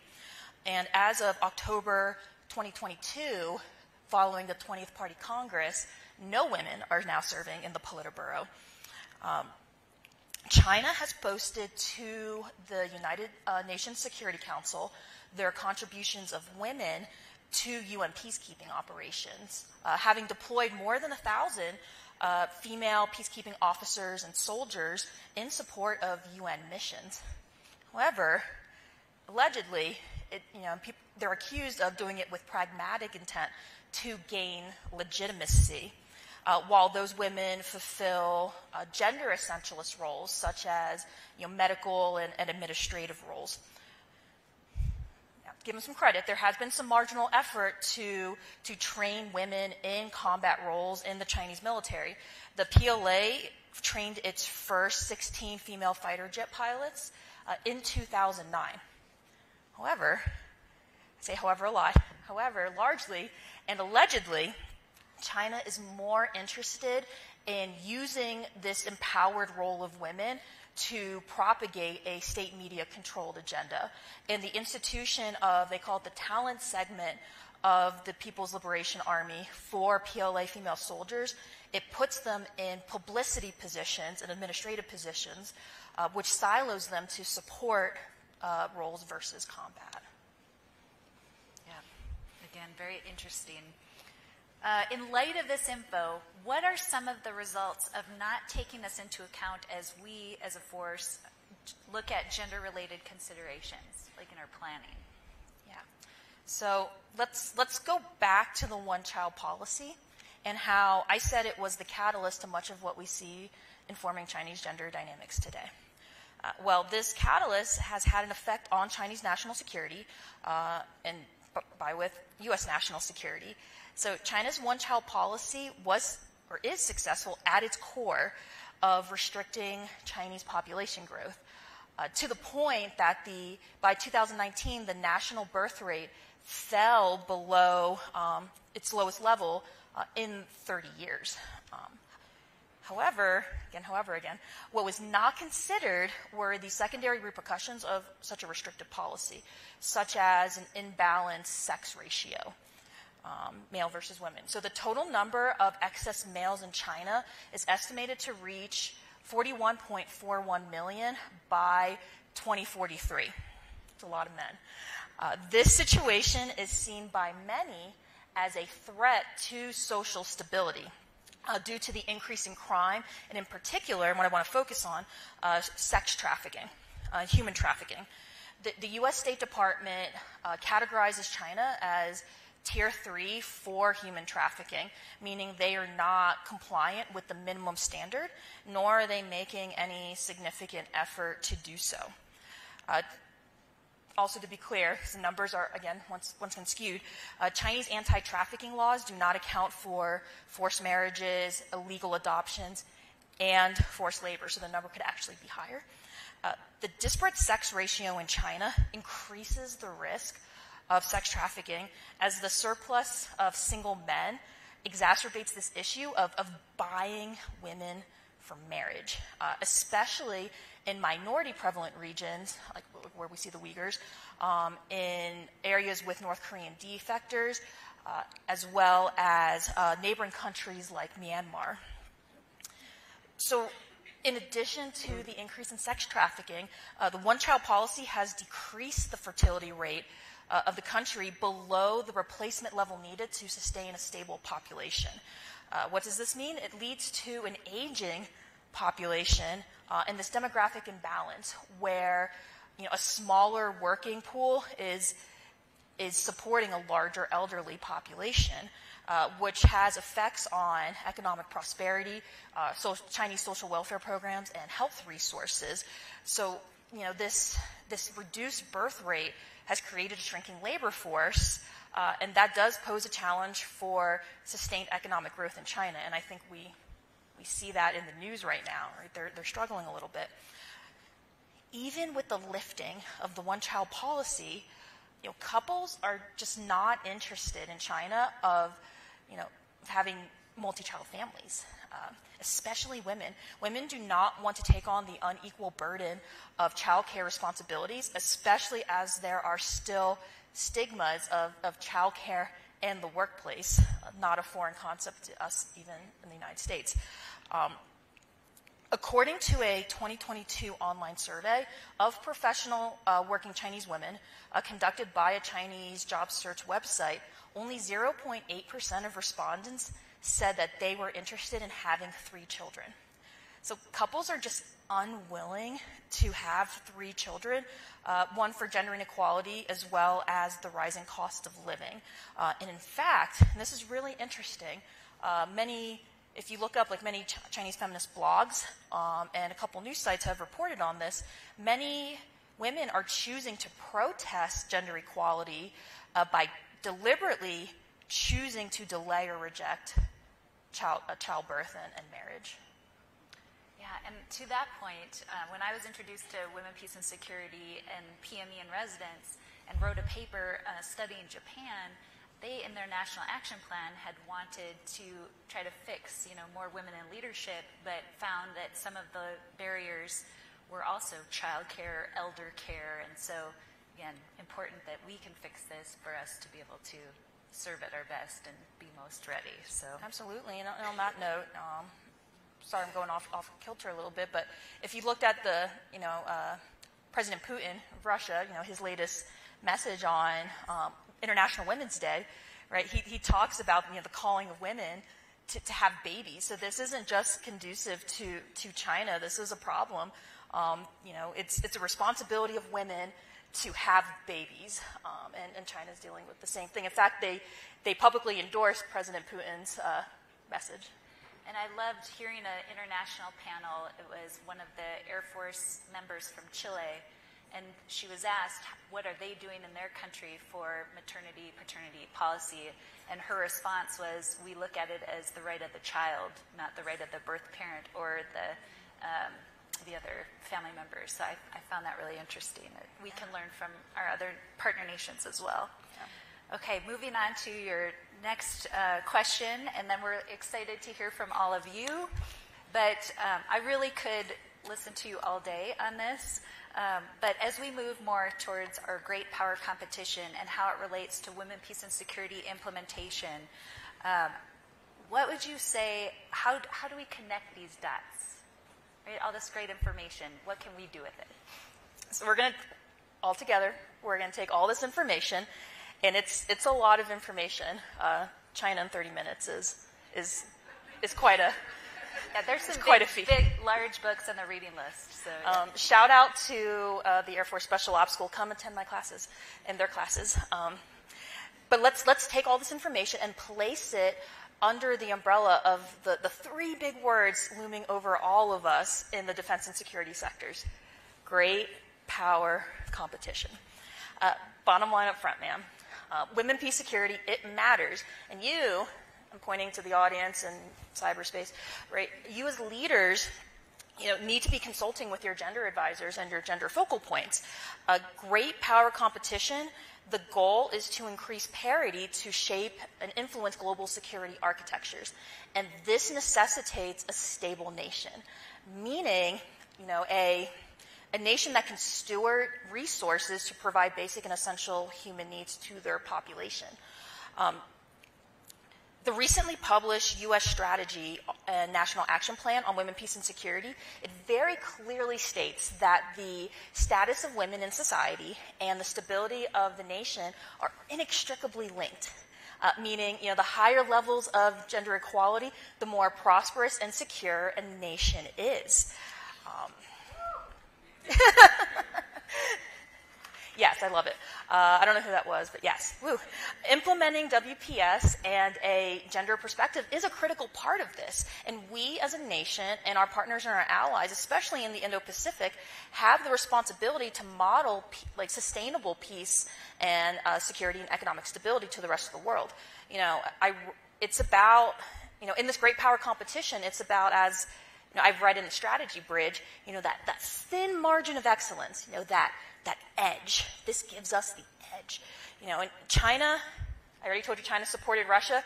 They also supported Russia in their challenge of the 2020 Women, Peace, and Security Agenda, which watered down core issues such as women's human rights, conflict-related sexual violence, and principles of the 2000 Agenda to include women's meaningful participation in all aspects of peace and security.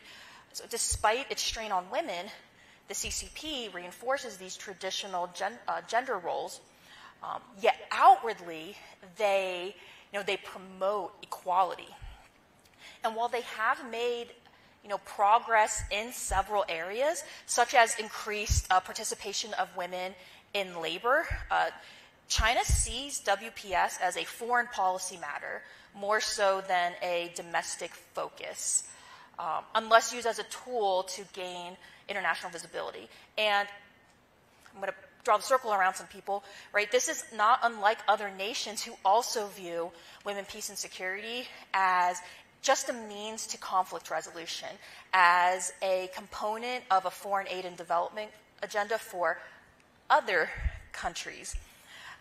China is not focused on doing any of this through their bilateral programs or their Chinese-initiated programs, such as the Belt and Road Initiative.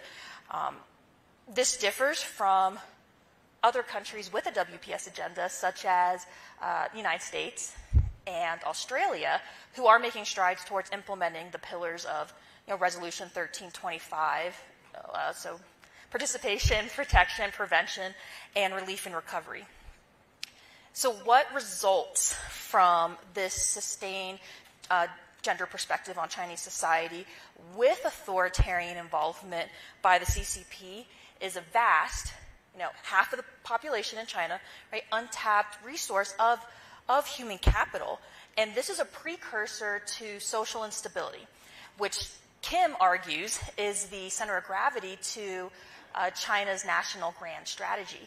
And that instability has marked sociocultural and economic consequences.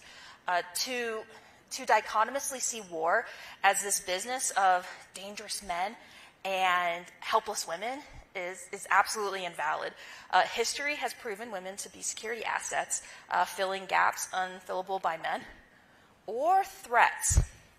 So take into account the threat of Chinese women choosing not to procreate, to choose not to have babies, to forcibly age out a population is a weaponization of a natural function of womanhood, in accordance with traditional Chinese gender perspectives. So these women don't really sound that helpless, do they? Understanding all of these dynamics is absolutely a strategic and moral imperative, as stated by the Biden administration. Now, I promise I'm almost done closing up here. China seeks to provide a credible alternative model to the West. I've said that already. Chinese aid in the Indo-Pacific, it does not have any dedicated programs to advance women's rights. Thus, the United States and our allies and partners in the region, have an opportunity to edge out that thin margin of excellence by deliberately conducting gender analysis, by implementing these types of, outputs, on our strategies, and then operationalizing those pillars of women, peace, and security. Our continued and future support of WPS can serve as counterpoints to China's authoritarianism and their influence, which have allowed them to become such a powerful regional and arguably global leader.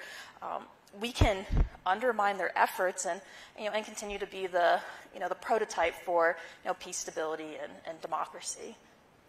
And to your points, I think we've seen this in the Ukraine conflict, where gender is weaponized, and we've also seen it in the Middle East, in the Israel-Gaza, where a lot of displaced women, children. I think there was over 60,000 pregnant women that could not give birth. So, again, but I think what's also very important is that we don't just look at women, peace, and security as an international for others. We have to look at ourselves and how we model to be able to, help others. So I'm really excited to hear your questions. I think we're ready for that. So what do you guys have for us? Cognizant of our time, too. All right. I think I see somebody over here ready to ask. I think you're there now. I think you're there. Oh. Tech Sergeant Jennifer Abelname and staff from the Village Support Advisory Squadron, joint base requirement and a gender focal point for WPS. So my question to you, ma'am, in our unit, we'll look at the National Action Plan for the U.S. and AFRICOM and UCOM countries we go to. We'll also look at the equipment and how we do training in our unit. What are some of the ways that you all, this is for both of you, that you implemented WPS specifically to your respective organizations? Great question. That is a great question.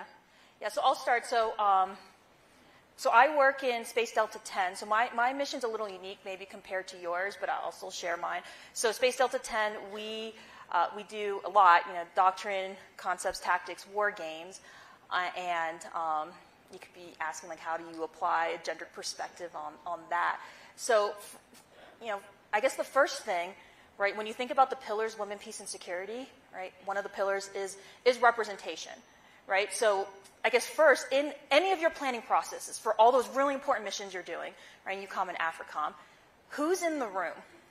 And, this is, and when I usually talk about women, peace, and security, I make a point to dispel the myth that this is about tokenism, right? And DEI initiatives to, like, force people into places where they don't belong, right? First of all, we belong in these conversations, right? But, first, are you actually getting a diverse perspective? And I'm not just talking about how many women are in your planning process, right? Like, women, peace, and security, one of the other myths, I think, is that it's focused just on women. It's about a gendered perspective, right? And you can apply that to, insert any, number of different demographics, right? Are you getting a, diversity of thought when you're in your planning processes? And that's something that's important to us, in Delta 10 when we think about, how do we approach, writing doctrine? Who's part of these writing groups? Who's shaping how we conduct space operations in the future, either through doctrine, concepts, or tactics? So I'll pause there, ma'am, so you can have, your part. But I would start first with representation. Yeah. Thank you to all of our men in the room. And for that question, we definitely need the male allyship, because what I've learned through this, you can totally give it up for the guy. That's really cool. So, yeah. Is that anytime you look at an underrepresented population, and there are some functions where men are the underrepresented population. For example, I learned very quickly in my current assignment that I have some single dads in my organization. And as we looked at their family care plans, maybe not as robust as we need them to be, and I unfortunately could not deploy one, that there are instances where our guys are underrepresented. So we got to look at this from both aspects. But to answer your question specifically, and I'm very excited for the panel coming up because we'll get into a little bit more of this, but right now I'm helping with implementing this out at the unit level. We've seen women, peace, and security start at the combatant commands, academia, and now at the headquarters and all of our services. But now it's time to scale this and duplicate it out in our functions.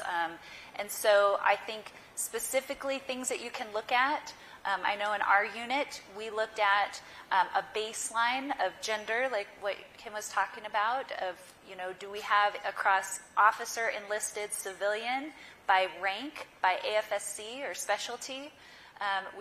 You look at that from a, baseline.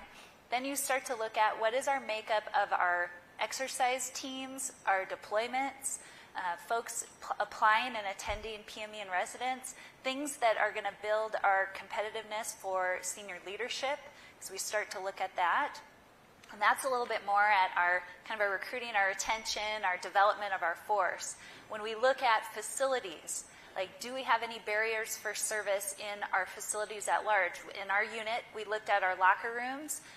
It was built off of an old mechanic shop. And so the women's restroom was much smaller than the men's, and I had all the women's clothes, winter clothes, on the floor. And we were trying to figure out how do we expand our locker rooms. And so, we couldn't expand the actual bathroom locker room itself, so we added lockers so that all of our members had a place to hang their jacket. Simple stuff like that to, fitment. And again, thanks, a shout out to our WIT team and those that have been working barrier analysis working groups for all represented populations that have looked at things like flight equipment, our defenders, our body armor, things that will help us in our deployment. But I think that there's a lot of different things we can do, and if those of you that are signed up for the gender analysis breakout, we'll actually do a little hands-on to be able to get after that. But it's going to look different for every AOR, for every mission, and again, as long as we put on the gender lens, and that's one of these things, this is not an add-on program. This is something you add into your planning process. Thank you. I hope that helped. Good morning, ma'am. Captain Kayla Hamilton from the 479 Student Squadron at NAS Pensacola. Considering the repercussions of the one-child policy and Can I have you bring your mic down a little bit? Sorry, I was an artillery officer. Can you hear me now?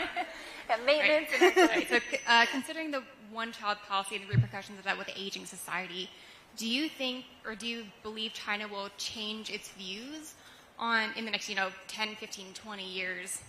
And if so, do you think it'll be more of a reluctance of like, hey, this is what the population we have, or would it be, fully on board with kind of the West as their ideals kind of show the rest of the world that it's not working?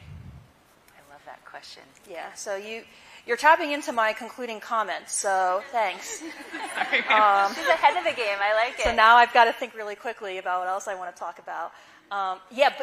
Excellent question. And I didn't get really into this in the main talk, but what are some of those additional repercussions of an aging out population?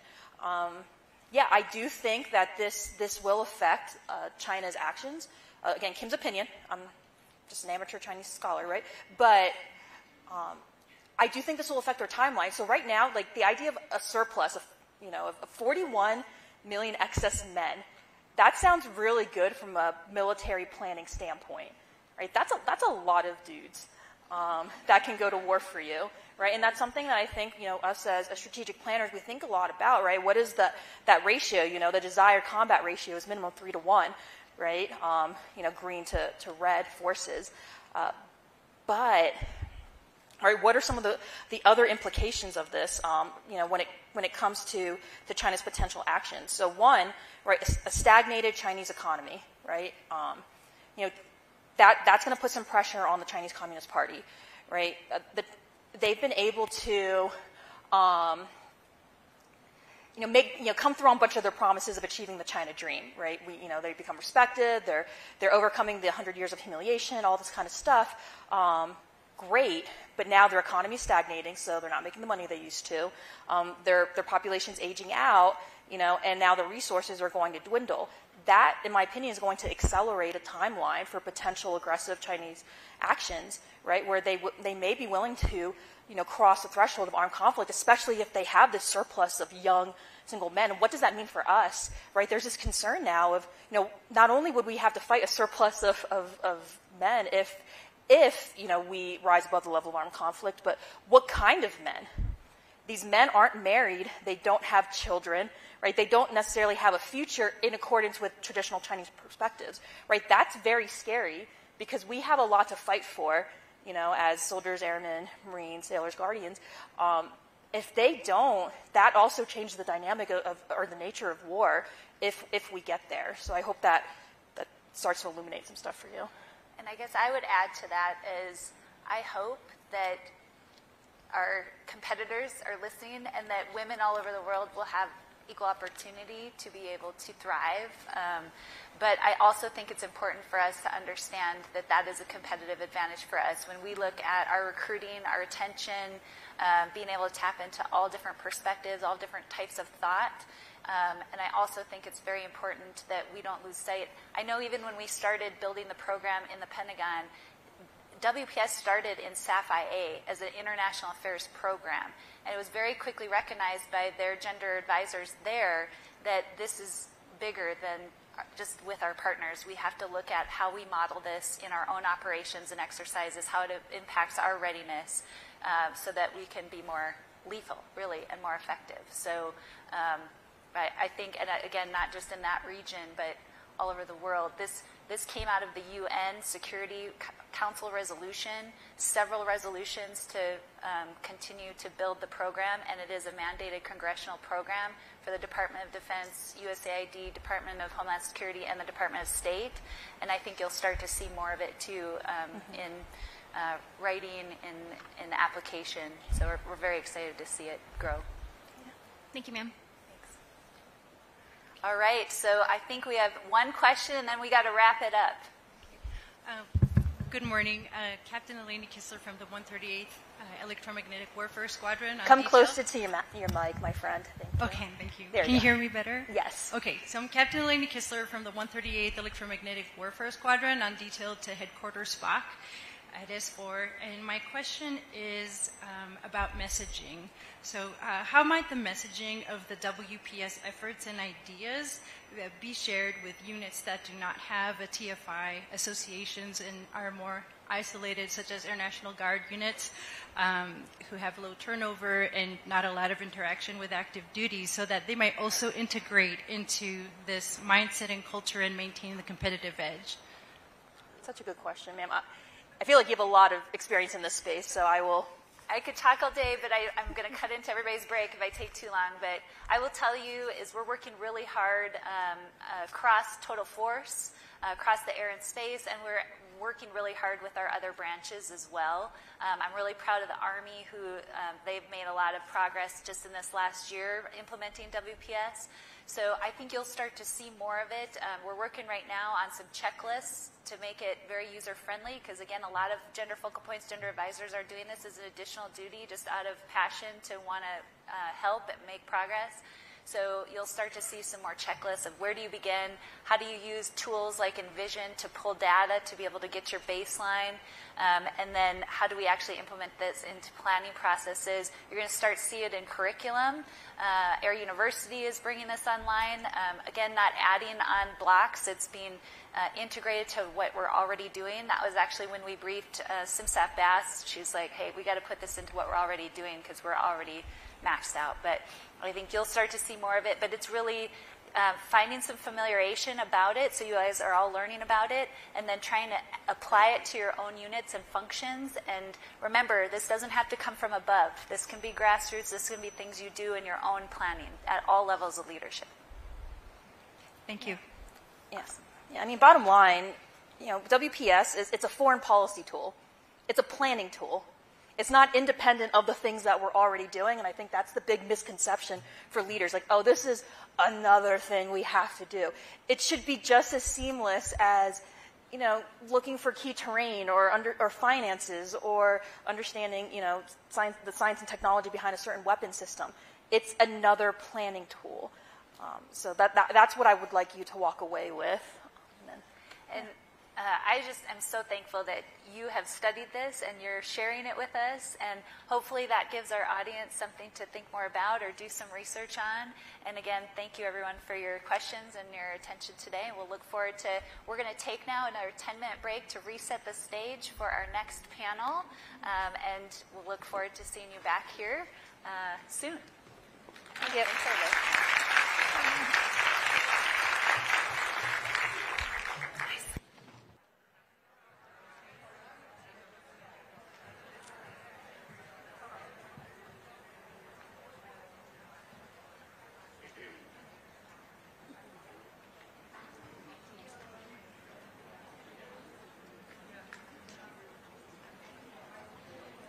Ladies and gentlemen, esteemed guests, and distinguished panelists, my name is Lieutenant Katie Scheibner, and it is my honor to introduce to you an exceptional group of leaders who are at the forefront of innovation in the air and space forces in the STEM and cyber domains.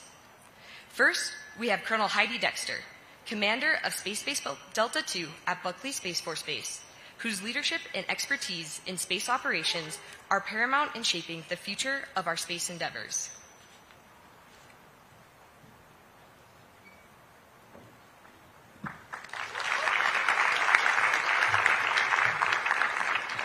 Joining us next is Dr. Michelle Grudreau, Space Operations Command Chief Scientist, whose pioneering work in science and technology is instrumental in pushing the boundaries of what is possible in air and space.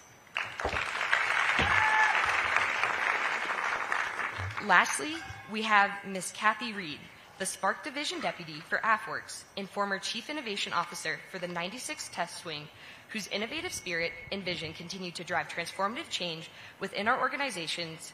Join me in welcoming them all.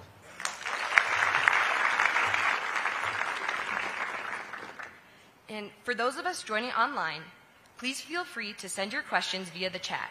We'll address them as they come in, and if time permits, at the end of our session. For the live audience, there will be an opportunity this afternoon to engage directly with the panel. So please note that we won't be able to accommodate any live questions from the in-person audience unless time permits, given the online questions. So now let us dive into some thought-provoking discussions, starting with the key factors driving successful innovation. The first question will be for all the panelists. So panelists, in your opinion, what are the key factors driving successful innovation in our air and space forces and the STEM and cyber domains? How can we encourage and cultivate these factors to foster even greater innovation? Dr. Grudreau, we'll start with you. Thank you. Is it on? Okay, cool. All right. Yeah, General Miller wasn't kidding about the lights. So basically, one point I would make is that successful innovation relies on leadership enabling innovation. You know, people can't be innovative if they're tied to a checklist or have to say, "Mother, may I?" every time they want to try something new. So how do we get our people, you know, we need to enable them to be innovative. You can't mandate it. You have to enable it. Thank you, Dr. Goudreau. Ms. Reed? I think there are three attributes that I think about in this space, and that is, the first one to me is relationship building. You know, how do we use those relationships to go after the wicked problems? Like currently right now, I'm advising a team on how do we increase our speed and decrease our costs associated with getting an authority to operate so that we can put software on our networks. And these are just one of the many wicked problems that we address. Another particular area I think is important is active listening. It's really important that we start to listen to understand what the problems are so that we can articulate the value proposition. And that value proposition allows us to relentlessly pursue that transformational change so that we can do this without a fear of failure, which is something that stops us many times. The last part of the answer for me is a safe space. How to create a space where learning can occur. We can take that, create a trusted workspace with our leadership who understands the value of failure and what we can learn from it so that we can then set expectations for each individual as an airman and a guardian to be able to look beyond their perceived individual limits, because only when we fail can we truly understand what our limits are. Thank you. And Colonel Dexter? I think my answer incorporates both of your points. I think curiosity drives innovation, and I'm very appreciative of AFWorks and SSC and AFMC and all of those larger programs that are looking towards what's next and what should we be doing better or differently. But I think frustration also drives innovation. So we need to have that safe space for our airmen, guardians, soldiers, sailors, Marines to understand the problem set that's in front of them and feel empowered to act. So not just checklist driven, but they understand the boundaries of what they can and can't do and feel empowered to get out and make a change and make a difference. And that can be increasingly difficult to do in a military organization that is very has a military hierarchy and can make it very difficult for people to question the status quo and why. So we need to create that safe space where people are saying there must be a better, faster, cheaper way to do this, and creating that space where they have the leverage to try and get after those wicked problems that you spoke to. Thank you all for your insights. Now, keeping on the theme of innovation, Ms. Reed, your experience spans both government service and the private sector, where you've been instrumental in driving innovation and advancing technological capabilities. Given this unique perspective, what are some key differences you've observed in the approach to innovation between the two sectors? And moreover, how do you leverage insights from both domains to foster a more dynamic and effective innovation ecosystem within the Department of the Air Force, ensuring that it remains at the forefront of technological advancement and mission success? Wow, that's a lot. So I would say, to kind of understand where I came from, so I grew up as an Air Force military dependent. I then went into industry after graduating college for 20 years. And then the last 15, I've been a civil servant in the Department of Defense. So I think with all of that background, what I found was that in industry, the tools were easy to access compared to what they are within the government. The computers were faster, at least pre-COVID. Now I'd say we came pretty close to catching up. And hiring only took 1 to 2 weeks. Imagine that world. So those are the big differences I see in how we're trying to get after this. And I can tell you, when I first started the innovation space, it was in 2017. I got a call after doing it about a year, and they said, "We opened the gates, and you seem to be the only one that went out and just took off running. What made you move so fast?" The answer was easy. I didn't know I couldn't. No one told me I shouldn't. So I just did it. I didn't let my kind of perception of my limitations drive me. They told me to be relentless. My leadership did. So I took them at their word, and I just pursued until I was apprehended, as how you've been told. Pursue until apprehended. So I do that. Thank you, Ms. Reed. And now for the group. As the landscape of air and space operations continues to evolve, what key areas or capabilities do you believe will be the primary focus for the Air and Space Forces in the coming years? We can begin with you, Colonel Dexter. Okay, I think that's a great question. I grew up in an Air Force that was focused on an overseas contingency operation, so the fight was very much downrange and over there. I'm a cyber operator by trade, so I have to stay true to my roots and say I think cyber.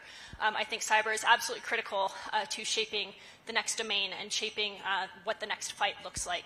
So securing our infrastructure, and that's not just that which resides on a military installation, but also our partnerships with public sectors as well. So I'm going to stay true to my roots and say securing the cyber domain. Thank you. And Dr. Goudreau? I think I agree with everything she said, and I would add communication, especially the communication of data and information, because that underlies everything that we do in air and space. So gathering the data, the sensing, and processing it into information or intel is equally important. And also go on with that active listening, it plays into that, I believe.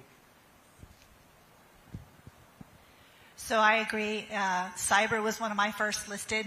Systems engineer is my background, so I'll stay true to that. But also there's other networks we need to be concerned about. Our financial networks, our energy networks. There's a lot of different attributes that can be targeted, and we need to be ready for that. I learned when I went and did a fellowship out in industry for 2 months, and I was embedded within a digital company, that we don't have the digital foundation we need to support our artificial intelligence, our autonomy, and our machine learning, and also the predictive analysis. So in order to develop this, we really need to focus on those particular digital foundations, and then we need to be able to automate our decision making, because we have data coming at us so fast that we need to be able to act upon it. So how do we automate that using this digital foundation? I think those are the key technologies. Thank you all. And so Dr. Goudreau, I just wanted to add just one point about data. You say that we have a lot of data coming at us, but we don't have the right kind of data and enough of the right kind of data to actually train the artificial intelligence that we're trying to implement. So I think that's so key. Thank you. And Dr. Goudreau, the next question will actually be for you. So your career has seen you play pivotal roles in both government and academia, contributing significantly to advancements in space technology and research. Considering your vast experience, what do you believe are the most pressing challenges or opportunities facing space operations and research today? And how do you envision addressing or capitalizing on them to propel us into the future of space exploration? Oh, well, vast experience. What did I do with my chain? You make me feel really old. But I believe one of our most pressing challenges is deterrence in space. So I don't really have any answers for you. I just have more questions. How do we defend and protect space without being the aggressor and weaponizing it? And how do we avoid or mitigate an arms race in space? Right? If we lose space, well, we lose a lot, right? I mean, how are you guys going to get home? Thank you, Dr. Goudreau. So now that we've touched on both innovation and advancements in technology, I think we would all like to learn more about how leadership plays into this. Colonel Dexter, your leadership at Space Base Delta II involves overseeing operations critical to the United States Space Force's missions, including missile warning, missile tracking, and intelligence surveillance and reconnaissance. With the growing importance of space assets in national security, how do you prioritize readiness and resilience in the face of emerging threats and challenges? And how do you foster collaboration and coordination among the diverse units and organizations at Space Base Delta II to ensure seamless support for space operations worldwide? There are a lot of factors to that question. For those of you who are unfamiliar with the Space Force, Space Base Delta II is located up at Buckley. I have 117 mission partners on the installation, largely falling into that missile warning, missile defense, intelligence, and cyber arena. But we also have some Guard members. We have Reserve on the installation. We have all 6 services represented across the installation to include international partners. So total force installation, joint service installation. So I would say that relationships matter. Understanding what each organization brings to the fight and how we at Space Base Delta II support them is absolutely critical to making sure that they have the tools that they need to get after their mission set. So I've heard General Whiting refer to the Space Base Deltas as the power projection platform of space operations. So understanding that everything that we do and what my organization brings is critical to their fight. I'm not going to say that I know all 117. Please don't ask me to name them. but getting out across the installation and understanding the needs of each installation or each organization is absolutely critical to their success. Thank you. So now, returning to all the panelists, as leaders advocating for diversity and inclusivity, how do you ensure that innovative ideas from all perspectives are heard and valued? And Dr. Goudreau, we can start with you. So I want to tell a little story. I'm into stories. I once noticed that in my office of only 4 people, my boss always spoke the least of any of us. Right? And so when I pointed it out to my boss, he responded, "You can't listen when you're talking." So back to that active listening part, right? So I try very hard to listen to those around me and to elicit ideas from those who often don't speak up. I remember telling another story. It was like, I once worked with the guy that was basically the SDA expert back then. We didn't call it then. We called it Space Situational Awareness. But he was basically the guy that was the expert in Air Force Space Command.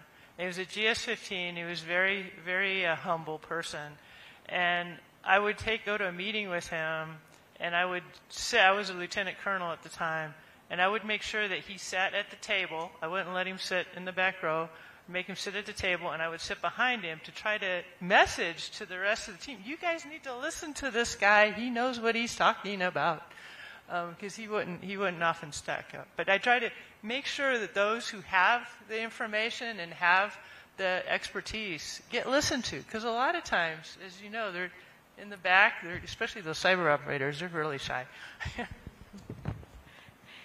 Thank you. And we can move on. Ms. Reed? Yeah. So for me, I observe and I make myself available. By that, what I mean is AFWERX gets the opportunity to attend a lot of events in different forums, lots of different airmen and guardians. And so what I do is I watch the panels, and I look at the panels and who's on them. And I ask myself, is the audience represented by this panel? And when they're not, which many times there aren't, I will seek out individuals that do not meet the diversity and inclusion aspects of it, whether it be ethnicity or maybe it's skill set, just different perspectives that we have with experiences in life.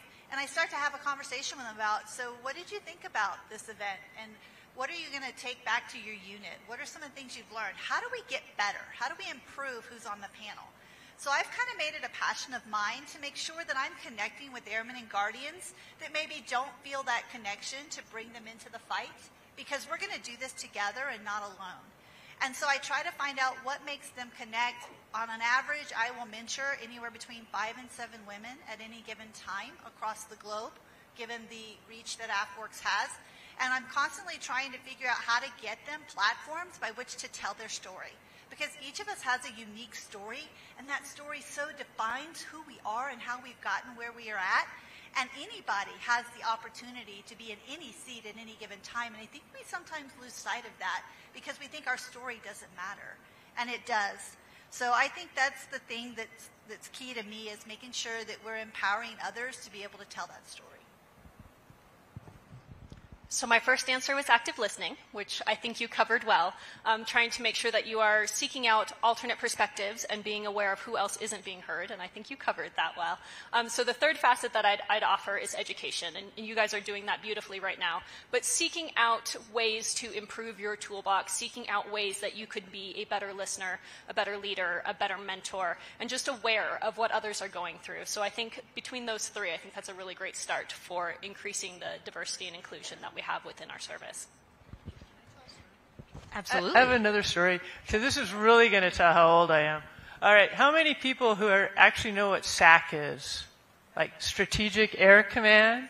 Was it even a thing when you started? No, it wasn't. It was when I was. Okay. So I'm a young lieutenant stationed at Vandenberg Air Force Base, right, with the Shuttle Test Group, which you've probably never heard of either.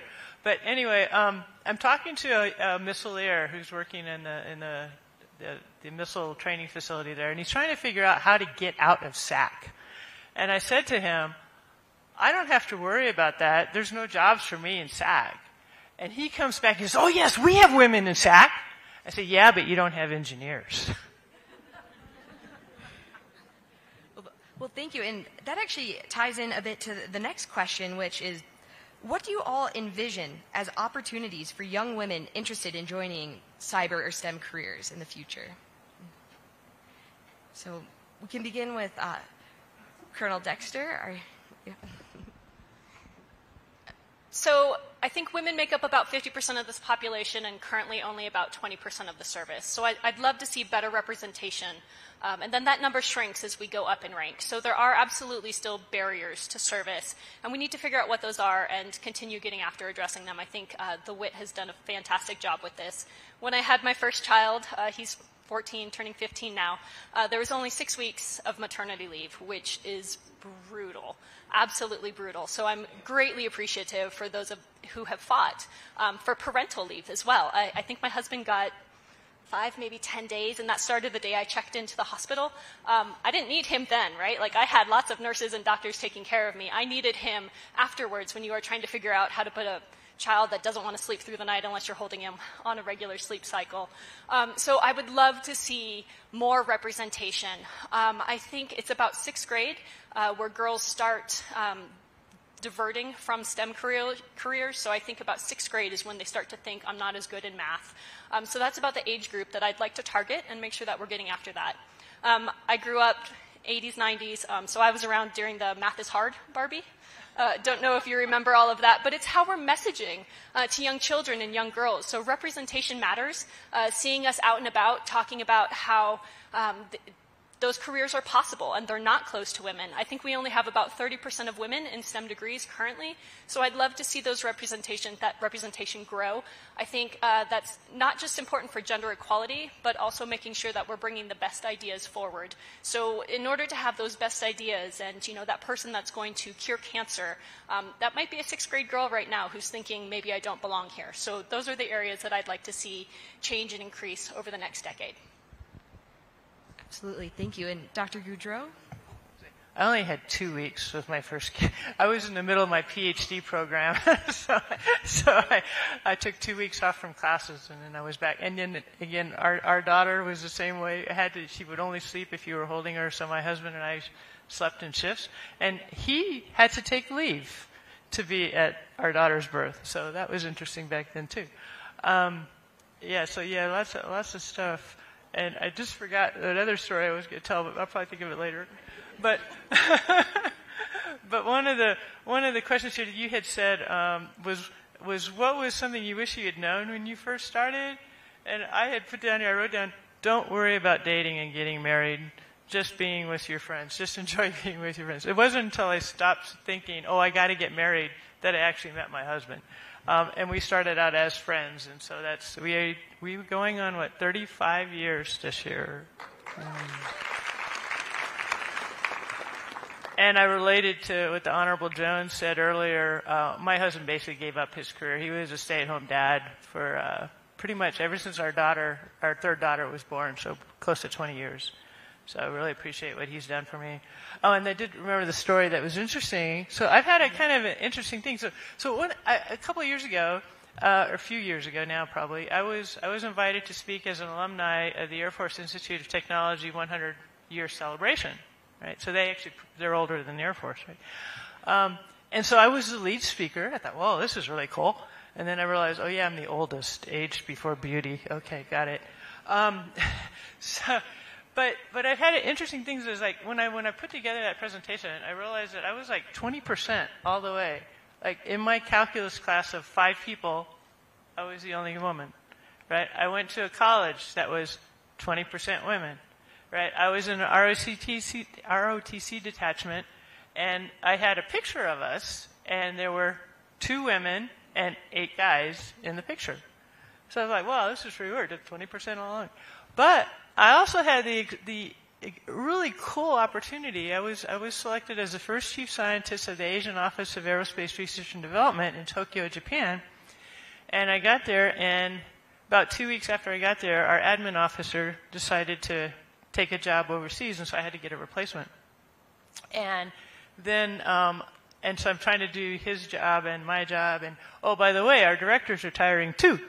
So our director was replaced by a female GS-15, and I ended up hiring, it was an amazing woman, I say, like, when I got her resume, I was like, oh yeah, this one's going to work out. She's got 40 years of service in the government.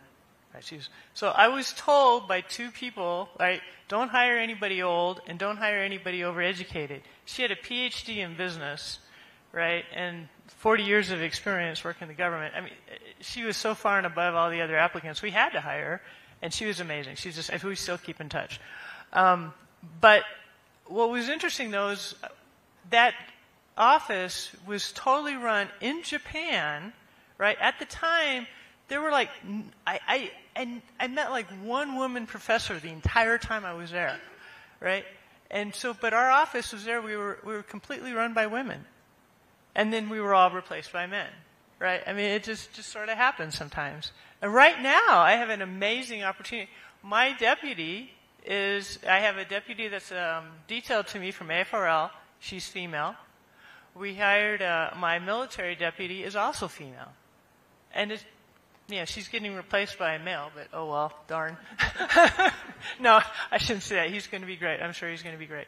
But it's just kind of cool that I've had that opportunity to be in situations where the entire leadership was female. So it's kind of cool. Ms. Reed? So that's a great question for me because, again, given where I got started. So my story starts in 1985. I'm a 23-year-old engineer, and I go to my first conference in Las Vegas. It's an auditorium filled with 300 people. I look around, and I see one other female, probably in her 50s.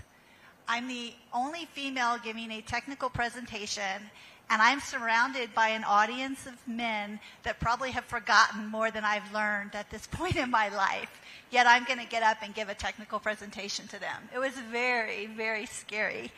And I remember thinking at that point, I wonder if I'll see this dynamic change in my lifetime, or if at best I can hope to change this for my granddaughter. But as I've watched the years go by in the engineering field, I've been very encouraged and inspired by how it is growing. I look now at conferences where there is more attendance with women engineers. I look at the fact that schools started when my sons were going through, I have 3 sons, by the way, and they were getting their graduation, and I would hear scholarships for women going into engineering. And you go to the colleges, and you'd see them recognizing that, and just how it's really gotten to the point that we're even recruiting to some degree in our middle schools now, because that's the age, as you mentioned, that it really starts to inspire them. So as I've done all this and watched it grow, I've been thinking about just 2 weeks ago how I really have been able to see a lot in my lifetime. At South by Southwest, there was a panel, all women, senior leaders, and they were from AFWorks and the Defense Innovation Unit and the National Security Innovation Network and the Army Applications Lab. And I thought to myself, wow, I got to see it in my lifetime. What I would say is I would love to see more women in leadership. I'd like to see those numbers go up, and I think we will. And that if you look at the audience we have here today, you're our future leaders. We want to inspire you. We want you to get to those levels. And I would say this, the thing that I wish for you, and I wish that I had been told very early on, was be bold. Do not let fear mute your voice or your actions. Go for it. Thank you all. In the final question before we open it up to the group, what is something you wish you had known when you first started your careers? And what strategies have you found effective in navigating career transitions and adapting to new roles within the ever-changing fields of cyberspace and our STEM careers? I'll go first because I think the other two have already answered it. I think what I wish I would have known or realized earlier on is just because there's nobody like you at the table, it doesn't mean you don't belong. It means you have a responsibility to make sure that the way is easier for those who follow you, to your point, to figure out what those barriers are, to figure out why there aren't others around the table like you, and to seek out younger generations to mentor, to help make them the next generation, and help you guys get to the table a little bit easier. So I think that's what I wish I would have known. Thank you. And Dr. Goudreau, Ms. Reed, anything you'd like to add? Well, I remember back when I was a young lieutenant, and the women that were in leaders at the time, they were scary. Because, no, it was like, man, I do not want to be like that woman. Because there was a word they used that starts with a B usually to explain. But did they call the males that? That's what bothers me. But the problem was no, these women were mean because they had to be. They had to prove that they belonged. They thought they had to be. Okay, fair. They had. I'll let you finish. Right. No, she's right. I mean, because they felt like they had to prove something, so they were always on the offensive, and so that was a little bit scary. But then, as I've developed through my career, and I met women who weren't like that, and hopefully I haven't been like that. It's gotten better, I think. I think I had that reputation when I was younger as a CGO because I needed to prove that I belonged. I needed to prove that I was just as smart as the male sitting next to me.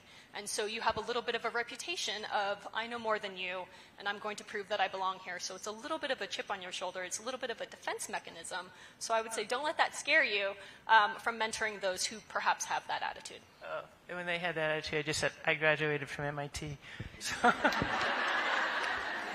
I think another way to combat that, one of the ways I used was let your story be your voice, right? Let your data and your work ethic speak for itself. I felt I had to prove myself in the early years, but after a while I figured out data did a lot better job of that than I ever could. So I just became prepared to every meeting that I went to, made sure I had the data. I could answer the 20 different questions we would go down. As an AFWorks representative, I get a ton of exposure to emerging technology. The number of technologies that are out there right now coming at us is kind of overwhelming at times. It can make you sit back and go, wow, what do I pick? How do I choose? But what I'm really encouraged by is looking at breakthrough technologies. Like, what's the thing we haven't invented yet that's going to come out in 3 years, and you're going to sit back to this day and think, wow, we talked about breakthrough technology. I didn't think this was possible. Visit DC and look at all the inventions that happened. And people think, oh, we already have everything we need. We just need to repurpose it. And I disagree with that mindset to some extent. I do believe there's still more to be invented. And it's right here in this room, locked up in your minds. Think about it. Think about the impossible. Things you don't think. I used to, when I first started Innovation, I wasn't having a good day unless I had at least one person completely laugh out loud at my idea. Because that meant I was truly testing the envelope and trying to go forward. And I would say that I challenge each of you as airmen and guardians. What I would tell you I wished I had known, in addition to the thing I said earlier, was put disruptive thinking into your day-to-day activities. Everything you do, disruptive. What can it be done different? How do we get that next new thing that nobody knows about? What's going to help us deter is the fact that we don't know yet what that obstacle is because it's still locked up. But we're going to find out in the next year as we go after combat innovation, as we go after the great power competition, and we challenge and empower each of you to do that. I'm just so excited about the opportunities we have going forward with the individuals that are serving today and the ones that are yet to come. Thank you all. And with that, I'd actually like to open it up to the live audience here for any questions.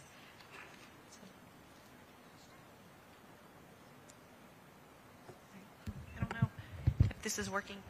Hi, I'm Carla Pompey. I'm with Air Force Global Strike Command Public Affairs at Barksdale.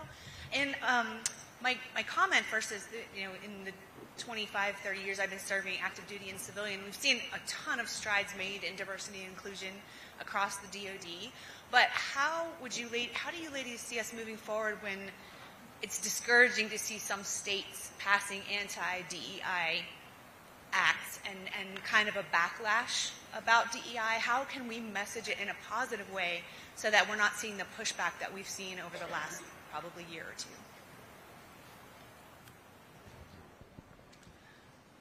For me, I think it's more the why behind it. We are trying to bring forth good solutions. We are trying to make sure that every good idea comes forward and isn't stifled because of someone's background, whatever that may be. So instead of focusing on the diversity and inclusion, I think I would focus on the why we are focused on diversity and inclusion. So that would be my recommendation. I like that because I think a lot of times what we see with the different ad campaigns that are going against some of the things that we're trying to do in that area is it's fear of the unknown, not truly understanding. So, a lot of times we need to challenge each other to understand that why. I think that's the key point. but then again, listen to what they're telling us so that we can again solve that wicked problem, right? Because that's one of our wicked problems right now. Is how do we make sure we're constantly getting better at this? Thank you. And next question? Cadet Mars, AFROTC Detachment 867, Norwich University. So I am 31 days away from commissioning as a cyber officer. So thank you. So I just wanted to ask kind of, I guess, advice for either junior officers, people about to commission, and women who are going into these STEM fields. Like, what advice would you have for those of us who are just about to start our journeys? Congratulations, what an exciting time. Oh gosh, so many thoughts running through my head. What do I recommend to the next generation? Be curious, challenge the status quo. I think as a junior officer, I was trying so hard to learn how to Air Force that I didn't think to challenge any of the current ideas or regulations and understand why those were existing. So learn everything that you can about your job, but remain curious too and challenge some of the limitations that are put out there. And I would add to that, surround yourself by people smarter than you. That's always a good plan. And kind of related to that in a sense, I'd say that every encounter that you have, I read this in a Reader's Digest magazine back when I was like in high school, and it's always stuck with me, that every encounter you have with someone has either a positive or a negative effect, right? So if you want to try to make sure that the positives outweigh the negatives, because some negatives will happen, but you know, just really be, and the other one, my mom used to tell me, mom's advice is always great, right? Be nice to those on your way up, because you'll see them again on your way down. Thank you. Tech Sergeant Maddie Golnick, 82nd Medical Squadron, NATO Air Base, Germany. My question is for you all. There seems to be a resounding effect that your partner had to give something up for you to succeed. So is AFWorks looking at our dependent spouses in a way for them to support them to not have to give up their career as well? I know that there's certain programs out there to aid our spouses, but this is something that definitely affects GSUs and other units that don't have as much support. Is there anything AFWorks or other units are using to implement innovation? So I apologize. Some of what you said cut out, so I might have missed the demographic of what you were talking about, but I think the question had to do with what kind of programs do we have to help spouses with respect to serving? Yes, ma'am. Essentially, one thing that's continually heard by women in leadership roles is that their spouse has to give something up, their career or their goals, for us to succeed, and that's really unfortunate. I feel that we should all be able to succeed, and I was curious if AFWorks has anything coming down the pipe as innovation for spouses. So we get a lot of ideas in quality of life, and I will tell you, if you have not or you do not know about Project Rosie, I would recommend you go out on LinkedIn and take a look. That program was started about a year ago, and it's focused specifically on how do we bring the spouses of our military stationed at bases into different career fields, one of them being innovation. Like, how do we get them into the innovation space, helping us go after these ideas and solve them? So yes, we have several programs like that that we're starting. So definitely follow that one, and you'll be very intrigued by what they're doing. I would also like to add, though, I don't think my spouse has given up much. He is retiring this summer as a lieutenant colonel in the Space Force as well, so we have been able to balance that dual mil career. It's been hard, but it's absolutely doable, so don't let anyone tell you you can't do something. But I do think some of the women's initiative projects, like I mentioned, the parental leave, have gone a long way in recognizing some of those barriers to service and some of the challenges. I will tell you, when we first got married, I had more than one mentor tell me, and I don't think he was ever told the same, but I had more than one mentor tell me we wouldn't be able to do it. One of us was going to have to get out. Wink, nudge. Guess who that one of us probably was. It was well-intended, but it was ill-informed, and I'm hard-headed. For the price of one move, they got two of us. So we've been able to make it work. Haven't always been the most scenic assignments, haven't always been, my dream locations, but the Air Force and now the Space Force has done a fantastic job keeping our family together, so don't let anyone tell you it's not doable. Yeah, I've definitely seen cases where it has worked, but I do remember when I was going to squadron officer school, my daughter was 8 months old, and I did not want to leave. So I tried to get out of it. I'm like, hey, I've done it by correspondence. Why do I need to go in residence? And they were adamant that I had to go in residence. And when I talked to one of the people, the males, well, when I went, I just took my family. Well, yeah, my husband's active duty Air Force. He can't take off, and back then it was 7 weeks. Right? You can't take off 7 weeks to follow me with a kid to SOS. So that was one of the hardest things I had to do, was lay my daughter down for a nap, get in the car, and drive 10 hours to SOS. That was one of the hardest things I had to do. But I did it. And my husband, and I could depend on my husband to take good care of my daughter, which was good.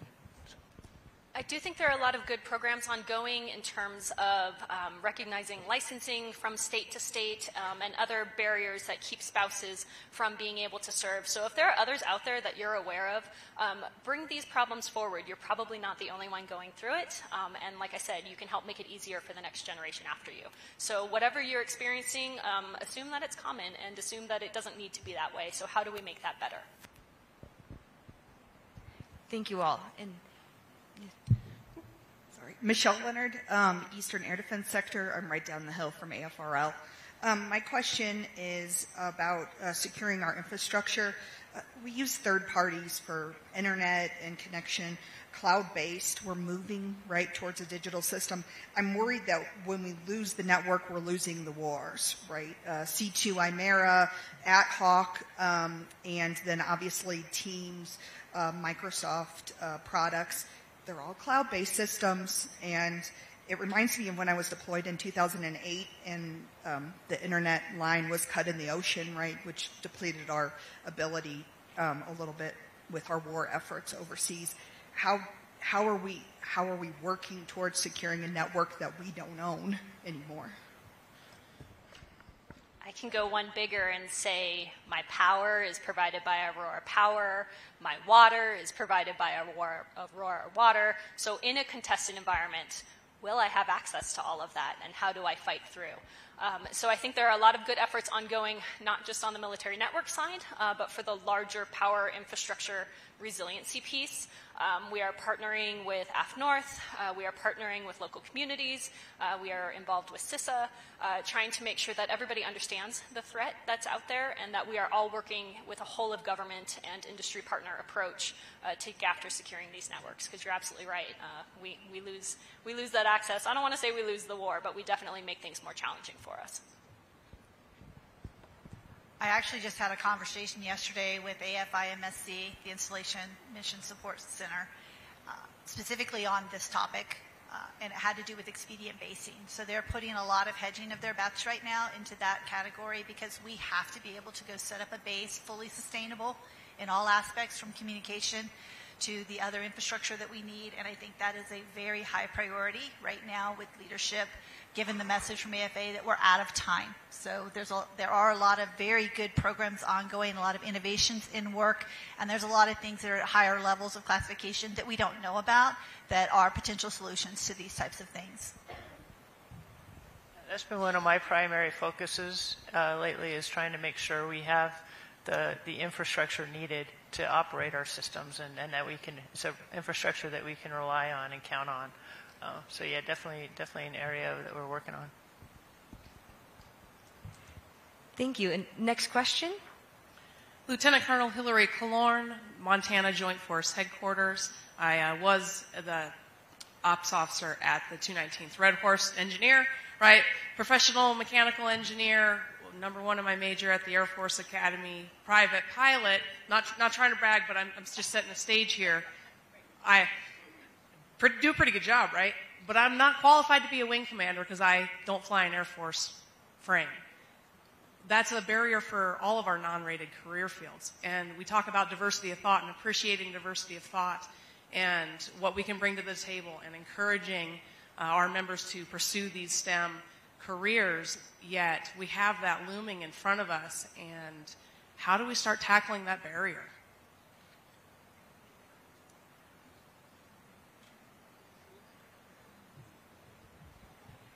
So that one's a hard one because I will tell you I've had lots of conversations along these lines. Not only the example you gave, but we've had a lot of really, really smart enlisted individuals come to us and say, you know, I will never get the opportunity to lead a command, yet they know a lot and they're very experienced.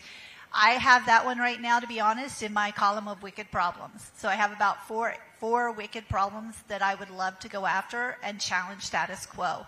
I think for the first time, you look at the radical changes being made right now in the structure, and I would say that it's ripe to have those conversations.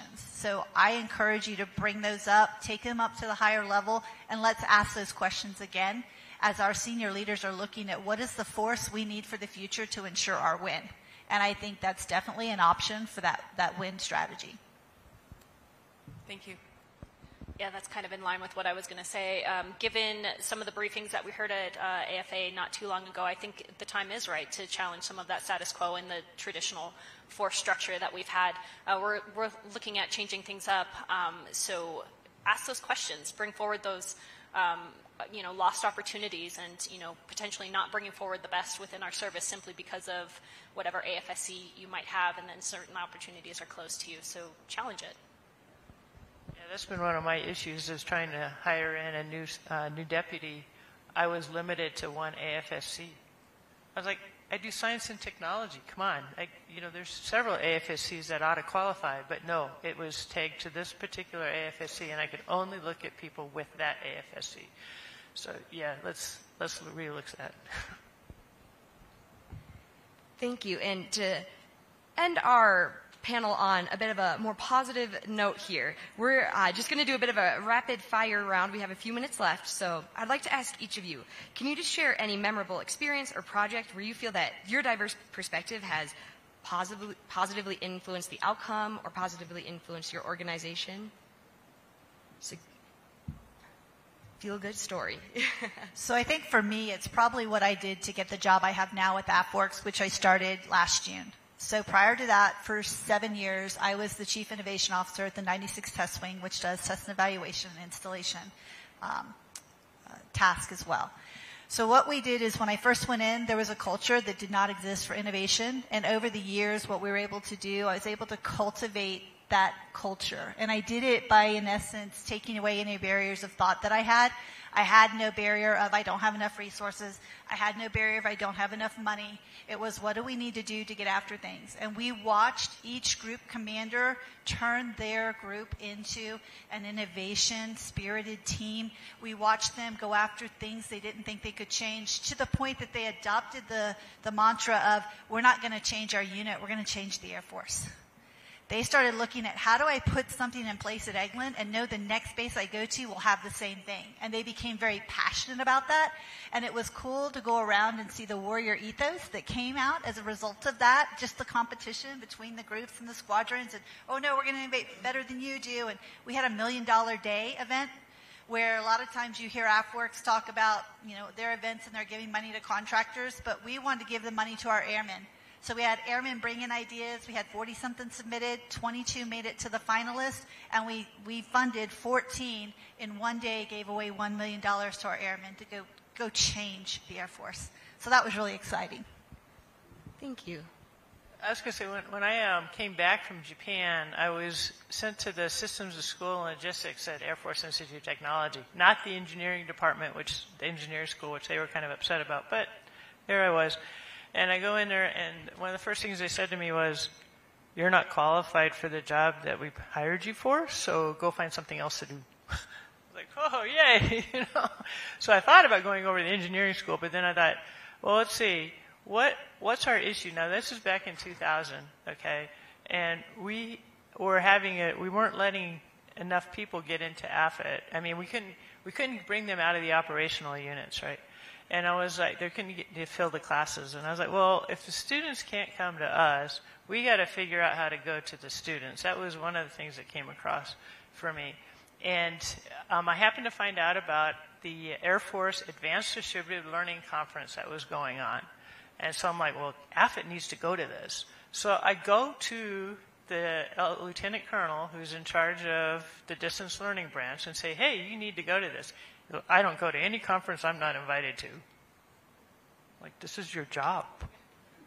So I thought, okay, well, I'll go over to the engineering school and see if they're interested in going. So I go over and I run into, I knew the dean from when I had taught at the academy, or the assistant dean.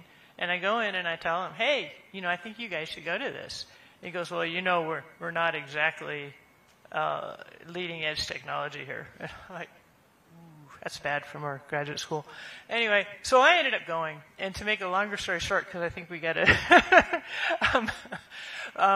I ended up helping to stand up the systems acquisition branch, which was doing distance learning for acquisitions back, way back 20 years ago.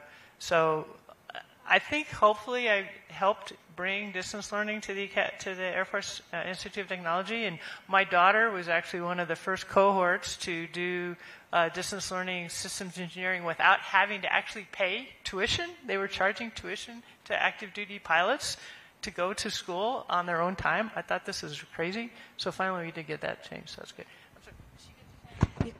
Yeah, and Colonel Dexter, final I feel thought? like this is one of those moments where someone asks you what your favorite song is and you forget every song that was ever written. So it's hard for me because I don't know if there was any decision that was strictly because of my gender or anything specific to me. I think they were just decisions that I've made that have had a good impact. So a lighthearted story.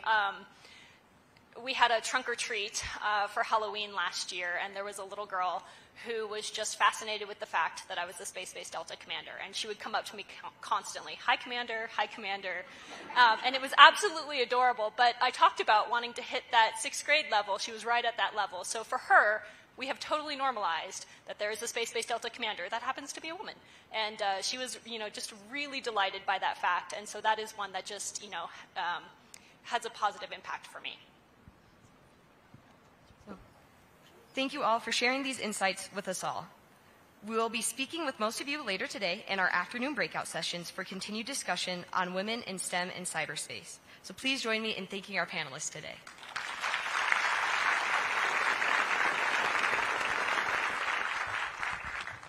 Ladies and gentlemen, please take a 10-minute break while we prepare our stage for the next session, Security Advisorship, Evolving Roles of the WPS Gender Advisor.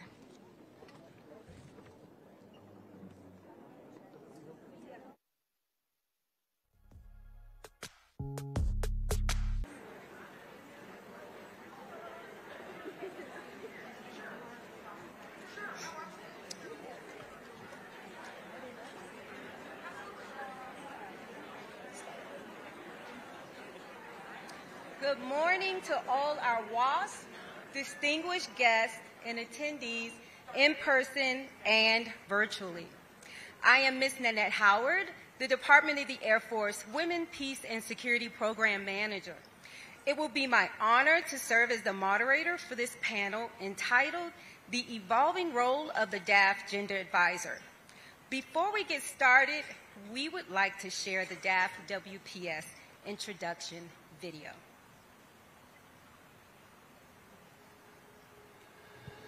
Around the world, conflict and disasters disproportionately affect women and children. Yet women remain underrepresented in efforts to secure against and resolve conflict. Research shows that when women participate in security and peace negotiations, agreement is 64% less likely to fail and 35% more likely to last at least 15 years. A wide range of barriers still prevent women's meaningful participation, including biases and perceptions of gender norms of men and women, legal and policy barriers, and a lack of gender-informed perspectives throughout planning and operations.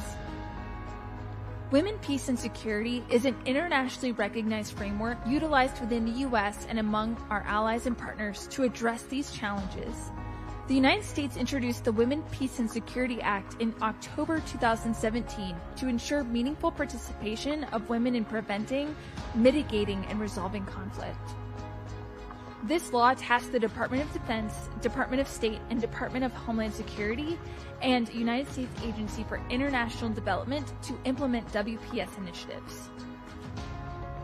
In 2020, the Department of Defense released its WPS Strategic Framework and Implementation Plan. The DoD framework outlines 3 primary objectives.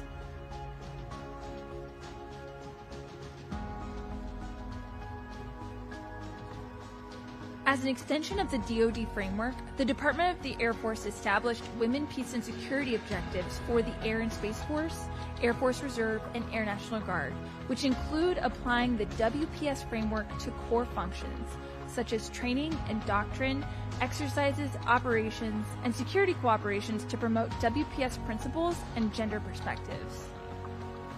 The Department of the Air Force is committed to implementing WPS across all Air and Space Force functions to ensure readiness by training our gender advisory workforce, ensuring WPS principles in all training curriculum, and conducting gender analysis to reduce barriers and improve gender equity. The Women, Peace, and Security Initiative asks us to examine our processes and organizations differently. To face the complex security challenges of today and in the future, we must grow our understanding of how gender relates to the outcomes within the security sector.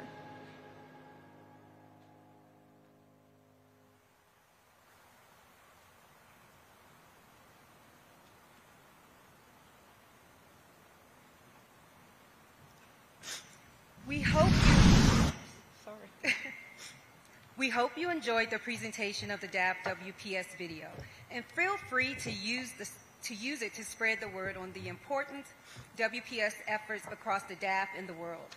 It's our hope after today's panel you will join our team in executing a gender analysis during one of the 3 breakout sessions. This will be a hands-on exercise in applying key WPS concepts in operational and everyday planning. Now, today we have 3 knowledgeable, boots-on-the-ground individuals who have served in different capacities concerning the DAF WPS program. I would like to introduce Colonel Michaela Brancata, National Guard Gender Advisor, Lieutenant Colonel Aaron Salinas, Space Force Gen Ed, and Lieutenant Colonel Natalie Winkles, MAGCOM Gen Ed, as our panelists for today's topic entitled Women, Peace, and Security, the Evolving Role of the DAF Gender Advisor. As the DAF is moving forward to re-optimizing for great power competition, we are featuring WPS gender advisors and practitioners from across the field. These experts offer a wide range of perspectives. We will discuss what role the gender advisor plays in today's case of change and why they must evolve in today's contested environment. I encourage everyone to check out their bios, which can be found on the virtual program. So, before we start this journey, I would appreciate it if each one of you can introduce yourself and provide a short synopsis of your role in the DAF WPS program as a gender advisor and practitioner. We will start with Colonel Brancata. Thanks, Ms. Nanette. Awesome. I'm so fired up to be here again with all of you. So you get me twice. Actually 3 times if I'll see you in the breakout. So as I mentioned before, I was introduced to Women, Peace, and Security in my in-residence professional military education. It was offered as a writing award and as a elective class. And I had an honor to be able to study with several of our State Department colleagues who actually started this even earlier than the Department of Defense, so learned some great insights from them as well. But fast forward a couple years after that, I had the honor of working as the Guard Advisor to the Secretary of the Air Force for Manpower and Reserve Affairs, SAF-MR, in the Pentagon, where the program had just moved from International Affairs, as I mentioned, over to MR so that it could be cross-function across all of the Air and Space Force. And at that time, we were still trying to learn what does this look like for our services. The OSD and Joint Staff had started, they had received congressional funding, and they were starting to stand up a program. And what that led in the Department of the Air Force was we stood up an executive steering group, which originally started with 3 co-chairs, so senior leaders of general officers or SCS equivalents, and then it was supposed to be cross-functional, which it very quickly became pretty much every function on the staff. So all the air and space side of the house had representation.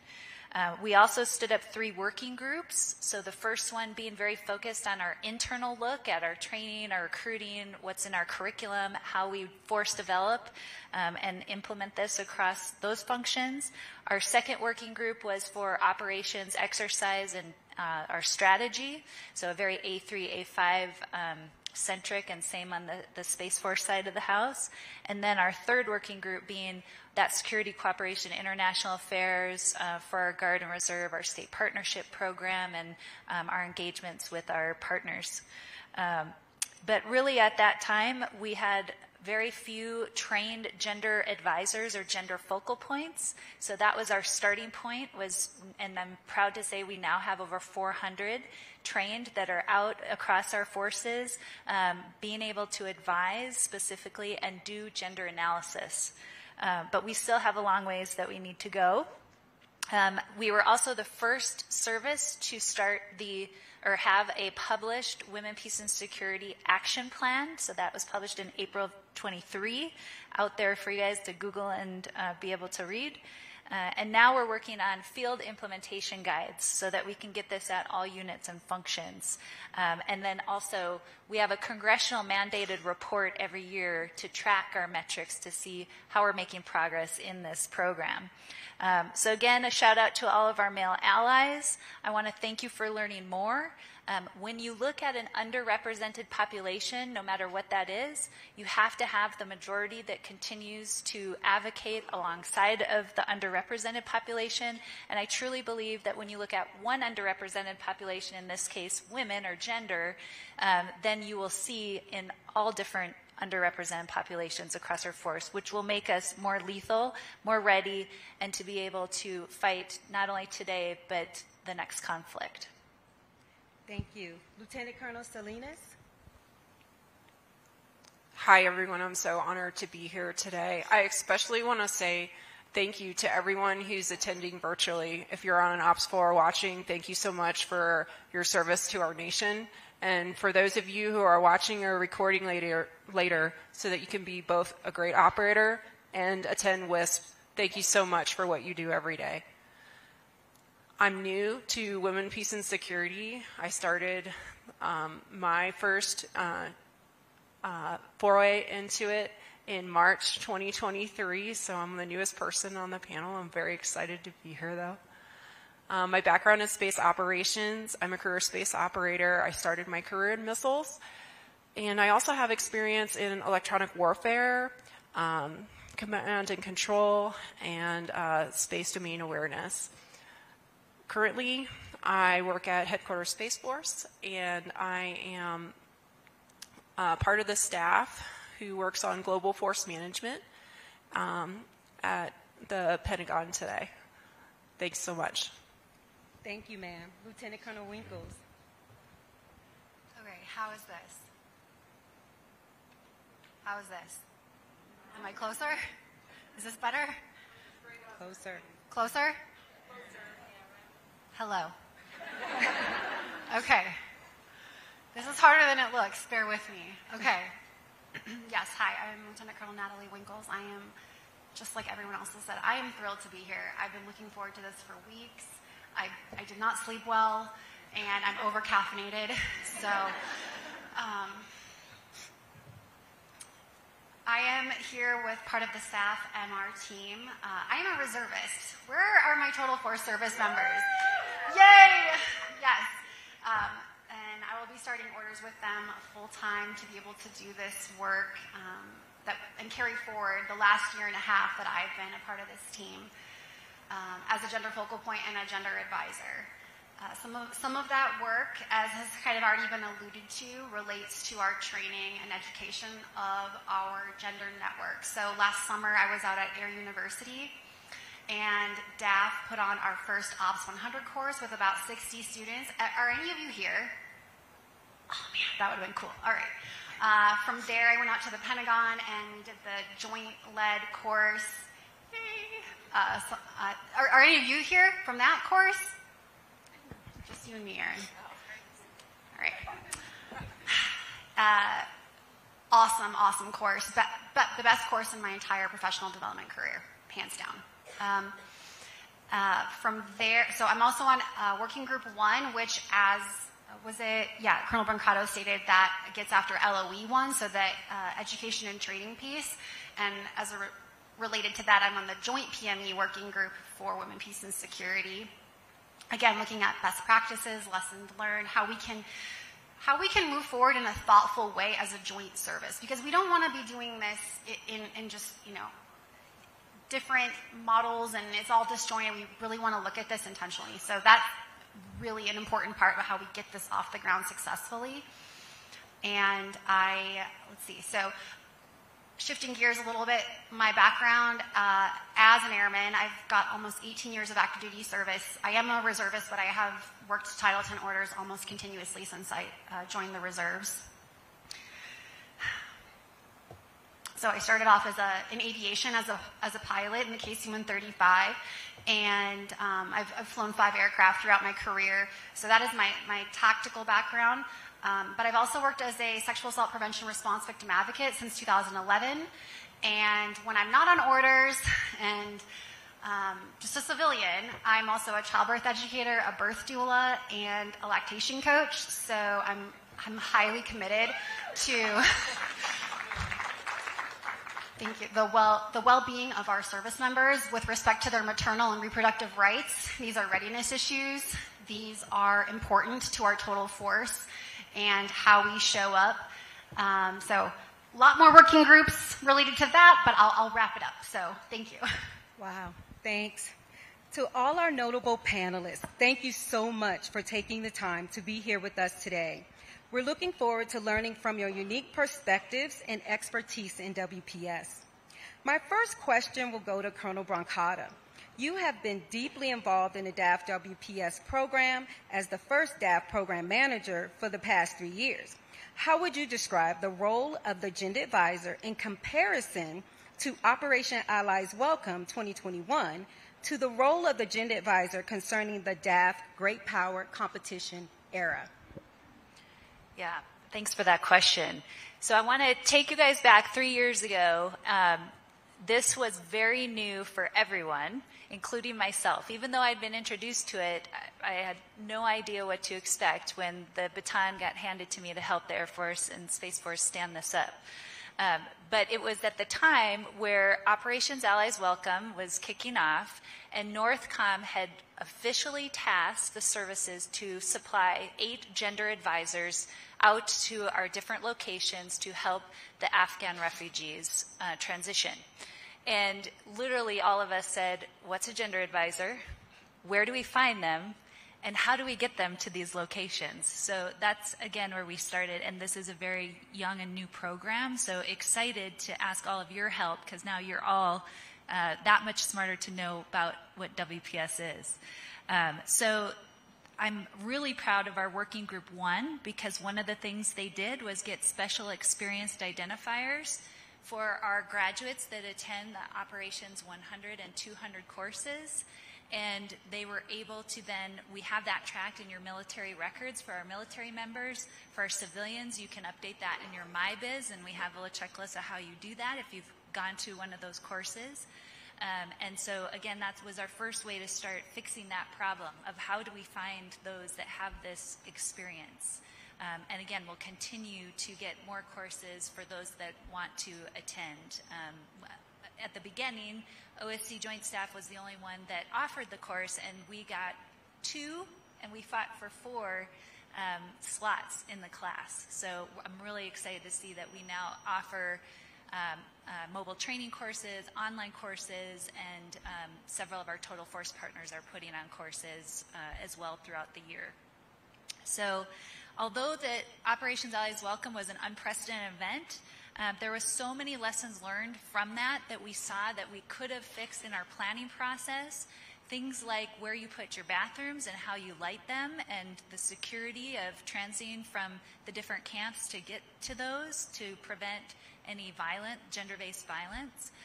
Or the example I love to give when senior leaders ask me to explain this, which is the difference between equity and equality.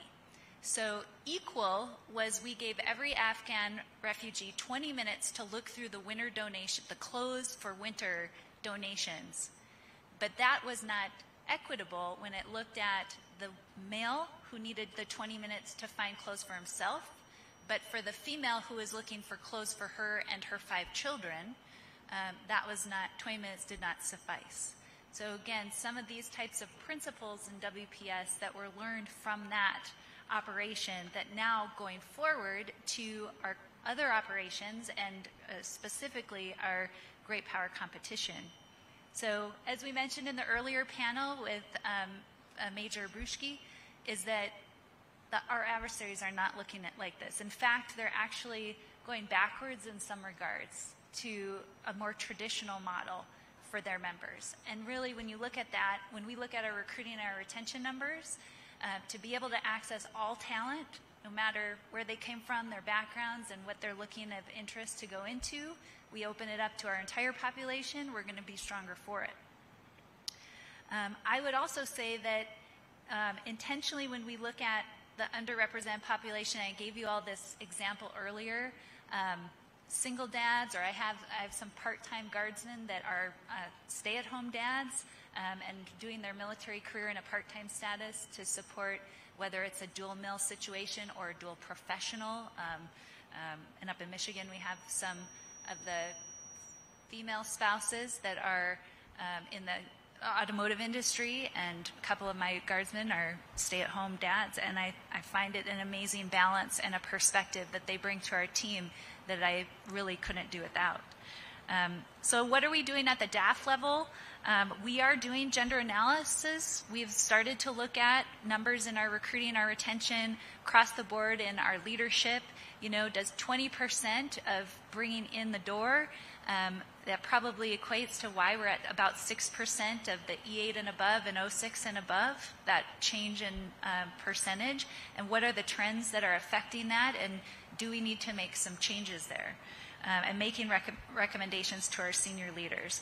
But we're not just stopping there. We're also looking at equipment, facilities, exercise and deployment team makeup. I have to give a shout out to our international partners in the room or online. Australia, we were in an Indo-PACOM exercise. Our entire leadership team from the U.S. were all of male gender, and our Aussies brought to our attention, where are the women? So again, if we're looking to model and employ this, something just to take into consideration. And again, it doesn't mean that we swing the pendulum completely the other direction. We need to have balance, and we need to have a good representation, whether that's enlisted officer, civilian, whether that's, you know, different functions, not just gender. But again, when you look at gender, you'll start to see, you know, all other underrepresented populations. So what can we do? First step, learn what WPS is about. Second step, how does it apply to your own function or organizations? And the third step is not just holding that information, but to actually make recommendations and put it into action. So we have come a long way in the last few years, but there is a need to take it to the next level, and I'm asking all of your help to do that. Colonel Brancata, thank you so much for the insightful perspective in providing a possible roadmap for the evolution of the DAF Gender Advisor. Next, we will turn to Lieutenant Colonel Salinas for our next question. Lieutenant Colonel Salinas, I've read the Space Force lines of effort, which enable the service to provide the forces, personnel, and partnerships required to preserve U.S. space superiority. Which of these three, or all, can you align the role of gender advisors in what has been referred to as the new frontier? Line of effort 1, field combat ready force. Line of effort 2, amplify the guardian spirit. And line of effort 3, partner to win. Over to you, ma'am. So if I can, I want to talk about all three. The CSO note on fielding combat-ready forces is really inspiring to me when it talks about the fully boarded and crew force requirements, the C2 requirements, the intel requirements, the networks, the cyber defense, the sustainability, and the facilities, and all of those requirements in needing them to have fully burdened systems. I believe that gender is part of all of those requirements because we need gender as a part of everything. I want to talk a little bit about a story that inspires me from Invisible Women. It's a book on data. And the story is about Starbucks. And at Starbucks, they used AI to create a scheduling software. The AI is mostly working off of sales data, so there's no human factors in the software. But Starbucks used it to determine when to have more people on shift and when to have less people. The company says that workers get about 1 week notice for their schedule with the software, but according to the researchers that did the research in the book, only about 2 of the 17 outlets, workers at those places actually reported that they got a full week. Some workers actually reported that they only got 1 week, 1 day's worth of notice for scheduling. And that piece of AI, while it may have helped them, it also really hurt them because the people that had to be involved in actually working at Starbucks didn't have any of the factors, their human factors taken into consideration, any of the things that really mattered to them. And for Space Force, I think that's so significant because we can't afford to create barriers and stresses for our workers. We don't have the luxury of a revolving door workforce. We're relying on our experience, and we're interested in growing our experience through that advanced training that we already heard about it a little bit today. Our missions can't pay the opportunity cost of innovation that comes from high turnover rates. And we have a real chance here in space as we stand up the service, as we stand up some of these processes, especially when Lieutenant General Miller mentioned earlier today, our new fourth generation process out there that we're working on standing up. We have a real chance to set it up so that gender is included and it opens that door for everyone. Our destiny is shared, but our using a gender lens doesn't just enable equality, it also is going to enable the deterring of our adversaries and the defense of our nation. So moving into amplifying the guardian spirit, we've got to unleash our creativity, our innovation and determination, and bold collaborative problem solvers. They need every tool that they can get. And this is a tool that we can use. Colonel Agarwal, the Delta II commander, in his change of command speech said that a guardian is someone who takes an understanding and turns it into an opportunity. But if you don't have a full understanding, how can you take advantage of that full opportunity? Gender is a huge part of socialization, and it's a large part of a lot of our identities. It's really important that we have a complete understanding of the operational environment, and we use every tool out there to get it. When we're partnering to win with our fellow nations for WPS and for space, it's so important to us to have those collaborative partnerships. I want to say thank you to all the Canadian service members who are out there working in missile warning sites today. Thank you so much.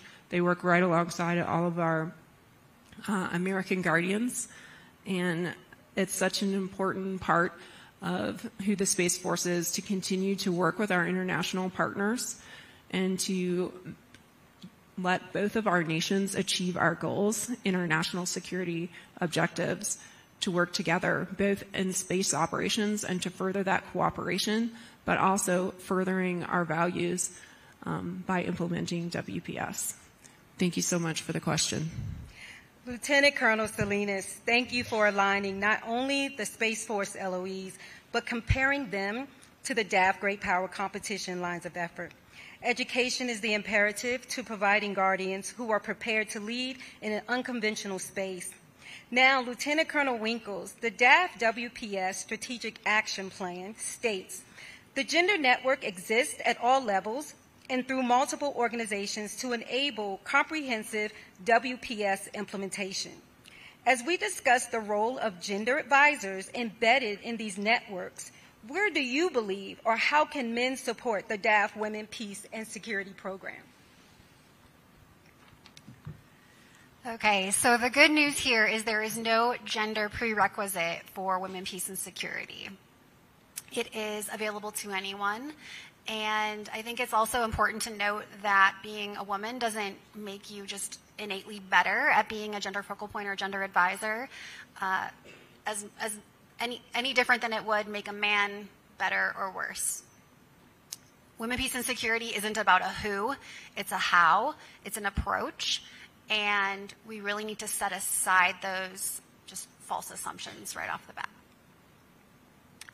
There is a lot of strategy and doctrine and policy and LOEs and objectives that we're trying to get everybody on the same page, and we're rolling out all these guidances kind of just as we go through each leadership change and as we make more progress. But that is confusing at times to consider, well, what does that look like on a day-to-day basis in your unit? Whether you're just an NCO or a first-line supervisor, how does WPS, where do you start?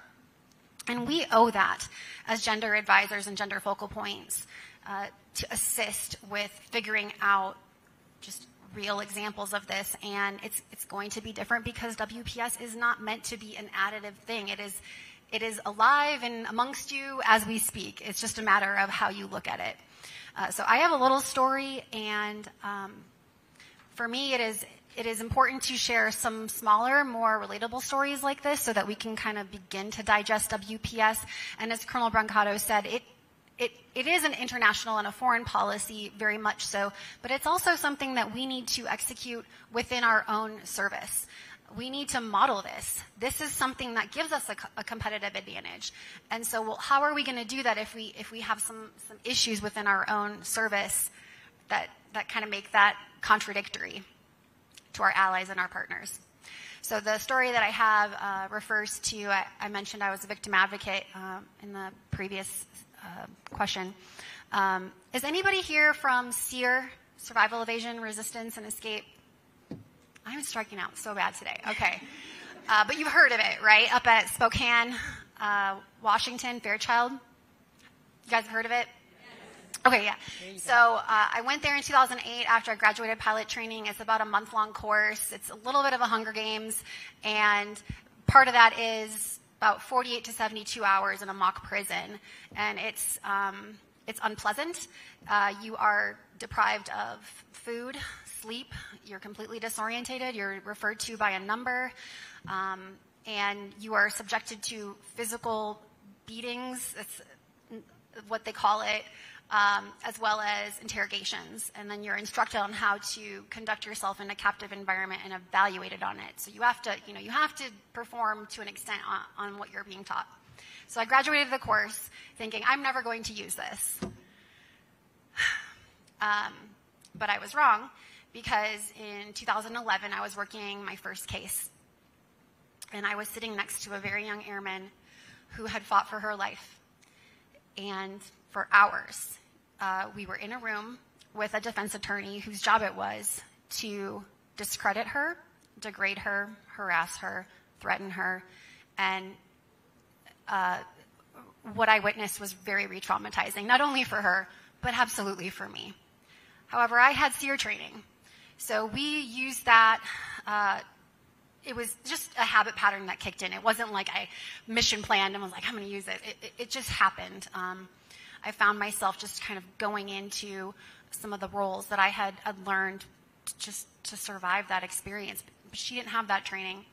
And so as we moved forward in the case, I thought, how are we going to get her to take the stand by herself in a scary courtroom with her perpetrator staring her down?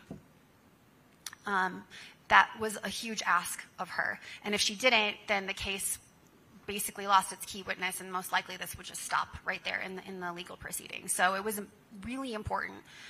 It was also important to her, but I think she was struggling with how we're going to do this. And that's when it occurred to me I needed to get her with the superintendent of the SEER squadron at the installation. He had done some of our recurrency training throughout my time that I was stationed there. So I knew him. I knew he was a prior law enforcement officer, and I knew that he was the exact right person to work with her. He had seen cases like this. His quiet confidence, his demeanor, his trauma-informed approach, just the trust that I had in him no one else came to mind. And so he agreed when he heard the case details without hesitation to work with her. And this wasn't part of his PD or his duty description or anything. This was just him taking this opportunity to, in my opinion, do the right thing and help her. And we were successful. She was able to participate in the justice process, and this perpetrator was, he was discharged from service. I think that's a successful example of how we worked together to give her the support and ask her what she needed. Like, she's the one who's going through this. What did she need? And involved her in that process and amplified her voice, but then also gave her the solidarity to be able to do that larger work of not only fighting for her life, that should have been where her fight stopped. She still had to fight through the cultural barriers. So again, that was a data point for us within the WPS model of, okay, we need this data. We need this data to demonstrate why this huge problem of sexual assault is undermining our readiness and our effectiveness as a source. And I don't want to reduce her experience to a data point, but in my opinion, just with respect to how we view sexual assault, that is where we're getting some success at eradicating it and saying, no, this is preventable and it has to stop. It has to stop. So I'll wrap it up by saying WPS is not a nice to have. It is a data-driven, intentional, and strategic look at global stability by looking at those very critical failures in the human security aspect. And so how can men help was the original question, right? Is, take a page out of that superintendent's playbook. Look for that fired up NCO who will not shut up about WPS. Look for that young captain running circles around herself trying to do good. Bring them in under your wing. Guide them. Listen to them. Look for those opportunities. We've been saying opportunity all morning, and you just might find one. Thank you. Awesome. Lieutenant Colonel Winkles, thank you for not only expressing the role of men in the WPS program, but also providing examples reference the need to perform a gender analysis when developing unit and/or operational plans. Friendly reminder to our virtual audience members to start typing your question into the chat if you haven't already. And please include your name, rank, organization, and to which panelist you'd like to direct your question. Before we turn it over to the audience for questions, I have one final question for our panelists. Final question for each of you, in keeping with the Women, Air, and Space Symposium's theme, Simul Fortior, Stronger Together or Stronger at the Same Time, please align this Latin saying with women, peace, and security. Colonel Brancata. Yes, so I'm going to hurry us up so that we can get to your questions, but we have come a long way. How many of you thought WPS meant weapons squadron or weapons school? I heard that from a lot of leaders in the Pentagon, but it can have multiple meanings depending on what context you're in. And it is a congressionally mandated program that I'm just proud that the Air and Space Force have continued to lead the way and will bring our combatant commands, our academia, and our joint services all together. I really feel this is the entry into being truly joint that we've talked about in our NDSs for years. It's a very low cost of investment because, again, it's a framework, a way of doing analysis, of doing planning. I'm really excited to see where we can go as we are in a stage in our services of being open-minded to change. And I really do think, too, that this cannot be an add-on program. We can't think of it as an additional duty or something else that we need to make time for. It's got to be integrated into what we're already doing, executing our missions, developing our airmen in our planning. It'll save time, it'll save money, and we all know that we don't have all of that to go around. We cannot afford to exclude any of our talent. We have to be innovative. And so, therefore, finding ways to use this analysis to, take it to the next level, we'll become stronger together as a force. Awesome. Thank you, Colonel Brancata. Lieutenant Colonel Salinas, over to you. Same question, ma'am. To me, stronger together for the Space Force means we create that switchback up a mountain that's repeatable. While it's still tough to get up that trail, you can still do it based on your determination and your skills. You don't need any special equipment, and you didn't have to have the perfect directions in order to get there. For us as a service, we have such an opportunity to set up our processes and include gender as a part of that so that we can set up our service to be without barriers. Barriers aren't necessary. They're just something that's there to get in everyone's way. I want to make sure that, and I think that being stronger together means that path is open for everyone, not just women or gender non-conforming people, but for men as well. We're stronger when we open that door and we allow more people entrance. Everything that we do benefits everyone. We're better when our entire team can focus. We're better when the leaders with the best skills get promoted. And we're better when our teams can solve our operations problems with innovation and creativity. So I'm looking forward to continuing to work to be stronger together. Thank you. Thank you, Lieutenant Colonel Salinas. Lieutenant Colonel Winkles, over to you for your thoughts and then questions from the audience. Okay, so I'm going to steal this one from my joint PME working group. If you go onto YouTube, you can type in there the 2023 Naval War College WPS Symposium, and you should find right away a playlist. And I'm hoping that they put that link in the chat so that you can easily access that. If the moderator didn't do that, just email me. I'm on Globo and I'll send it to you. And there is a video within that huge playlist, that massive playlist. So if you scroll down, down, down, and you look for critical thinking, and you listen to that, one of the presenters, Mr. Robert Gussenstein, says, "We don't need women to win the battle. We need them to win the war and sustain peace." And that includes WPS. He says, if we want to develop the next generation of the fighting force as the critical thinkers that we need, and we've heard that theme again mentioned throughout this morning several times, we have to consider the asynchronous nature of warfare. We know that the number one driver of terrorism is conflict. And we also know that gender norms, relations, and inequalities directly relate to the potential for the eruption of conflict. And so we're talking about, again, through a gender analysis framework, through that lens, about finding how we can be more operationally effective and how that falls within our national security strategy and our national defense strategy. So this is going to take everyone's participation. It's going to take our decision makers, our senior leaders, our commanders, our operators, tacticians, logisticians, analysts, our medical support team, anyone who I haven't named. It's going to take you as well. And we need everyone now. This is a call to action. Thank you. Awesome.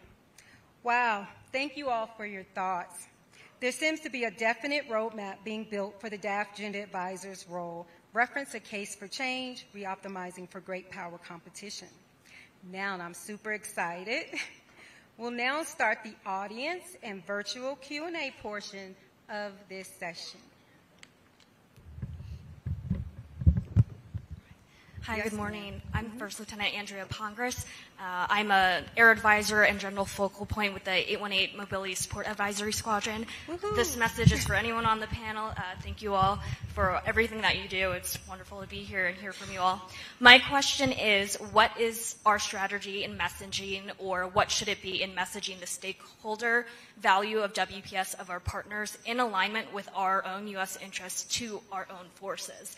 We have our strategic frameworks and action plans at the national DoD and now the DAF levels. But what we've seen at the tactical level as air advisors is that U.S. forces, and then you see in the joint environment, it gets even more complex, that our teammates just don't feel or see the value or investment like some of our partner nations do in WPS efforts and initiative.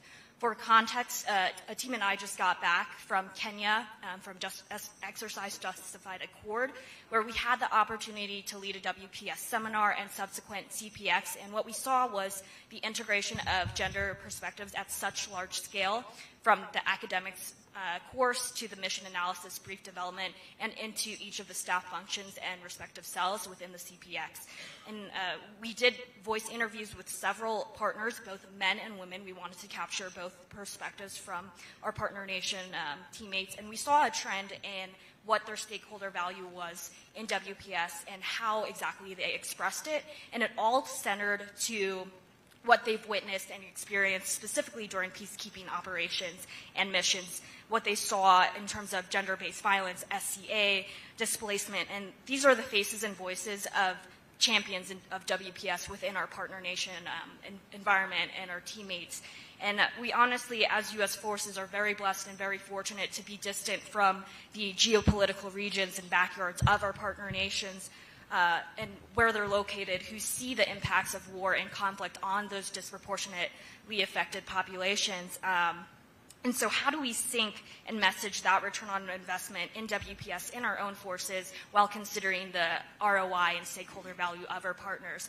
And one of the things that stuck out the most to me running that WPS workshop was a male partner in that course said, "Where are our male instructors for WPS?" So that really stuck with me. Thank you. Okay, first I want to say you're going to be a panelist next year, right? Okay, get her name. Over to the panel. Yes, that is fantastic. I appreciate your experience and bringing that back. And so that is how I would first answer that, is we have to share best practices of how we're operationalizing this, because we need to be able to give examples. And one thing that I said a lot in Senior Leader 101 briefs is that just like different nations are at different places on the spectrum of understanding and implementing WPS, and you could even shorten that to integrating women in their security sectors or military, and we have to take down some of our own unconscious bias. Like you think maybe some African nations aren't as further along in WPS. That is not the case, because they saw this. It actually, the UN Security Council resolution came out of Africa, some of the conflicts and natural disasters that they were experiencing. Same with other countries across the world. They see a need, and so they are getting after it, and well before the United States did. So, and just the same as when we look at our partners is the same for our own service members. They are at different places on the spectrum of understanding and figuring out how to implement this. And so I always tell, we always have these conversations of, you cannot share this with the unwilling. If they are not in a time or place to be able to hear it, there is no need to get defensive or try to cram it down somebody's throat. You have to find ways to either show data, show examples, give some lessons learned of how this is important or why it matters. But I also think, too, that we need all of us to bring that information together and pass it back up to Ms. Howard and the team in the Pentagon, so that not only can they capture this for the congressional report and showing what we're doing with it, but also so that we can learn from each other. This is my intelligence career field of, we definitely need to not recreate the information. We need to share it and be able to utilize it to make all of our organizations better. What am I forgetting, team? So, ma'am, to build on what you already said, one thing that I've recently learned about is the solidarity dividend. It's there's a lot of information about it. It has a racial aspect to it, but the book is called The Sum of Us. And it's one of those things where it's a very eye-opening book for me personally, but I think some of these types of divisive language about zero-sum game and people not getting anything out of it because it doesn't seem to directly impact them. One of the ways that I think that you can deal with those discussions is to have them. and to be honest about why zero-sum is a myth, and that when we all work together and more people have access to create the pie, then there's more pie. And giving examples specifically about how this does impact that person, I think that those are ways to address it in a more positive and honest light, because that perception is out there, and I see it, and we can all hear in our workplaces sometimes a lack of empathy, but that is just because someone has a lack of empathy on a topic, it's not a permanent disease. You can cure it sometimes by helping people understand how that lack of empathy or how that specific incident does impact them, and how together we can move forward and make things better together. Thank you so much. We'll take the next question, please. Hello, my name is Whitney Stone from the 30th Engineering Squadron. My question is for Colonel Brancato. I recently learned through PME about the National Guard's State Partnership Program, which I was unfamiliar with previously and quite amazed by. And so I'm curious how the ANG is utilizing that program to promote and advance WPS. Yeah, thank you for the question. Yes, the State Partnership Program, I believe we just celebrated our 30th anniversary. Over 100 partners. Every Guard unit has every state has partners. And can be everything on the Army side of the house, from setting up, security, logistics, on the air side of the house, doing planning, helping them integrate their weapon systems. So it's a fantastic program. One of our 3 priorities is a Guard, National Guard, along with our federal mission to support and augment, and then our state missions of helping our communities. But I think it has a very natural WPS place, because again, many of our international partners are asking for this. They're asking for training. They're asking for networking opportunities. I had a very interesting experience. My husband, being also in the Guard, had gone on one of our state partnership trips to the country of Bulgaria. It's Tennessee's state partner. And that particular trip, unfortunately, it was a missed opportunity because we took all men on that trip from our leadership. We have women in leadership in the state of Tennessee. It's just on that particular trip we had not planned for that. And it was the Bulgarian who the Bulgarians had invested in sending their one slot to the Air Force Academy, I think probably every decade maybe, 2008 graduate from the Air Force Academy, and she was the one that asked us, where are your women? So again, I think we start to see our partners ask for this, for us to be modeling, employing, and helping them. And so again, we need to get more familiar ourselves. But that is one reason why you'll see the total force very much alongside of our active duty counterparts in this, because our mission sets have some natural integration in this space. So would love to talk more of it. Thank you. Thank you so much. And now our next 3. Hi, good morning. Master Sergeant Sarah Borges. I'm the First Sergeant for the 5th Security Forces out at Minot. So as a First Sergeant, unfortunately, I'm too familiar with the sexual assault. Oh, sorry, can you hear me? Mm-hmm.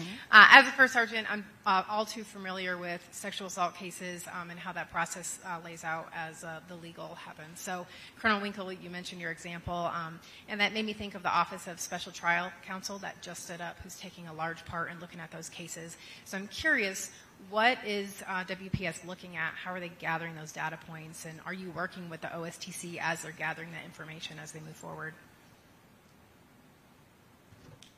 So I personally am not. I am working with LOE 1, Working Group 1 on the education and training piece. And the Special Trial Counsel that you mentioned, that just stood up very late at the end of last year. So we don't really have a full response or plan with how we're going to track that, the efficacy of that, but I'm going to pivot really quickly and say that it's an opportunity. It's an opportunity to get some sex disaggregated data to give us a way to intentionally inform how we move forward with this.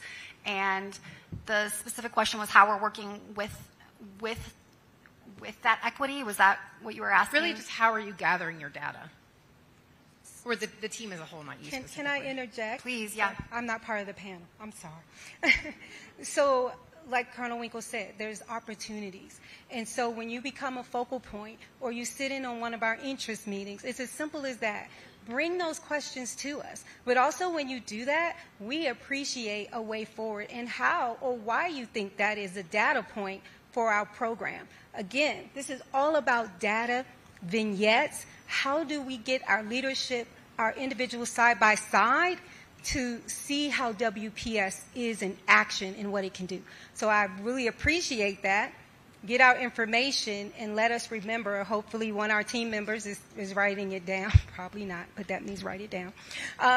Ma'am, were you going to mention the DoD IRC? Yes, Okay. I was going to mention Thank you. too that Yeah. some wonderful gender advisors were successful at getting the independent review commission that came out that looked at a lot of the sexual assaults and prevention across the Air and Space Force. We have 5 WPS-specific IRC recommendations, and that was part of the drive of standing up this program at large.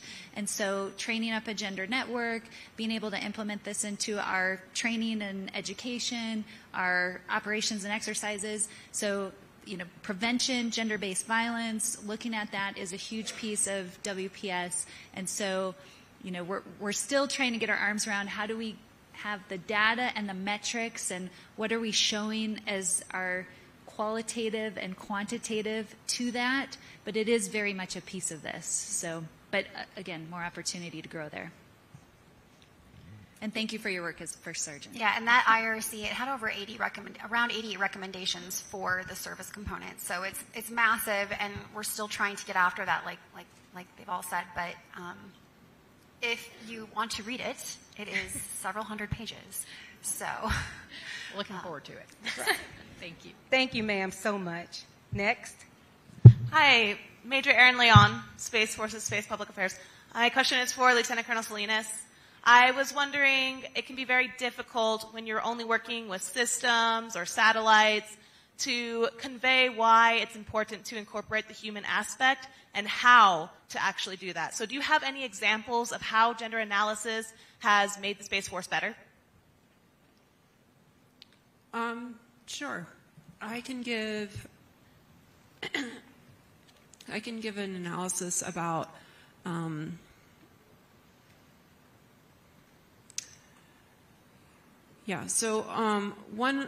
thing that you can do is to look at what the effect is on the effect you're having. So I want to answer your question with 2 different examples. One of the previous gender advisors for the Space Force was from GPS mission area, and she actually wrote a very informative paper about how you can utilize GPS and the things that GPS does. But it's not necessarily about the operations of GPS per se. It's about the impact of GPS.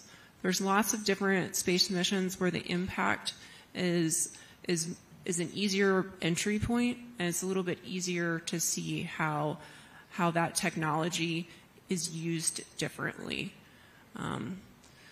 So that's one example. Another example is what I've been working on with the service in terms of policy. So my job is global force management, and one of the things that I work on is SPA for Gen policy. So when I looked at the SPA for Gen policy, I wanted to understand how this policy would impact men, women, boys, and girls, and gender nonconforming people, and if it would hit them differently. So I went and I did an analysis of that, and I found some things that I felt were concerning. So I've tried to take that analysis and work with other people, just people that are other AOs on the staff, to try to help ensure that the policy fully covers everyone, and that we have everything available support-wise for people that they need. So those are just 2 of the ways. I would say that one of the key things to remember with all technology is somebody created that technology. If the technology wasn't created for you or with you in mind, that really matters on how you use that technology. And just because technology was created a certain way doesn't always mean that it's being used that way.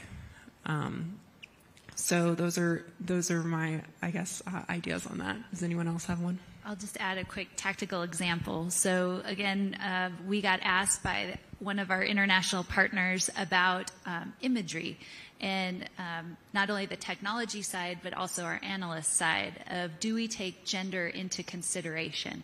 So that was a question that went back to our executive steering group, the A26 representative, of how are we training our imagery analysts? You know, are we looking for like a female gait in a burqa versus a male gait? Are we looking at, you know, just the effects on a population or a community or whatnot when we're using some of those types of equipment? And so again, not only from the weapon system or the actual technology, but also for how our humans interact with that. And I think it's really important as we go forward with all of our future technologies. You know, there's some definite stats in this book, The Invisible Women, that talk about, you know, some of our safety. All of the tests that the automotive industry was working on, safety equipment, was very much on a male structure. And so now we're starting to integrate more different body types and male and female when it comes to some of these testing and whatnot. And AI being, you know, if you have majority of men programmers, you know, can Siri hear my voice as well as they can my spouse. And so just some of those types of things that we really need to consider as we're looking at gender. Thank you, ladies. Awesome. Thank you, ma'am. And I think our last question, bring it home. That is very loaded, ma'am. Hi, Sergeant Kabiko to file over the 10th Medical Group at USAFA. I have a question for Lieutenant Colonel Winkles. So you brought up your situation of how you're a victim advocate and you utilize your SEERS training and you're able to help your victim to kind of hone it in and kind of stand trial in front of her perpetrator. My question is SEER training, that trauma training, is that being incorporated for victims advocate? I just feel like that would be a really important asset, especially we're trying to encourage and uplift our victims to kind of stand trial and then put the bad people away. So that experience, that story was back in 2011. It was before I was involved with the formality of WPS as it is today. So, and I've moved out of that role, and that's not to say that that couldn't happen, but I think it's just a way to demonstrate sort of the organic capability of WPS. I think it's been already said, we don't have to wait for it to be perfect. We don't have to wait for permission. We don't have to wait for these things to be in place for us to get the results that we need. Part of that is just leadership. I think that's my response there. Yeah. But thank you for giving us something to think about. But go ahead. Thank you. Thank you. Wow. Now we've come to an end of our session, and we are pretty much on time, okay?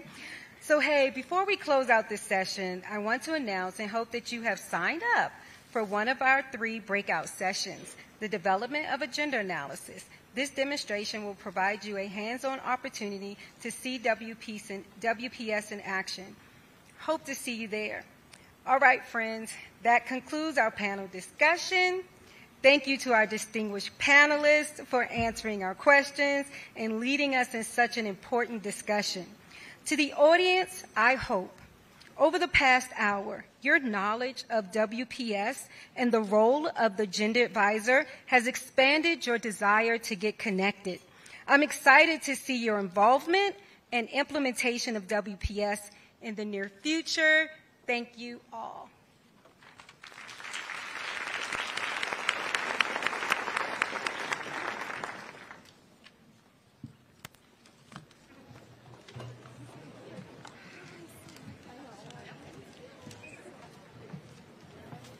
Ladies and gentlemen, before you step away, thank you, Ms. Howard, for sharing this important topic with us. Thank you for joining us. This concludes the virtual broadcast for today's program. We will convene again tomorrow at 0800 for day 2 of our broadcast. For our in-person audience, please stand by.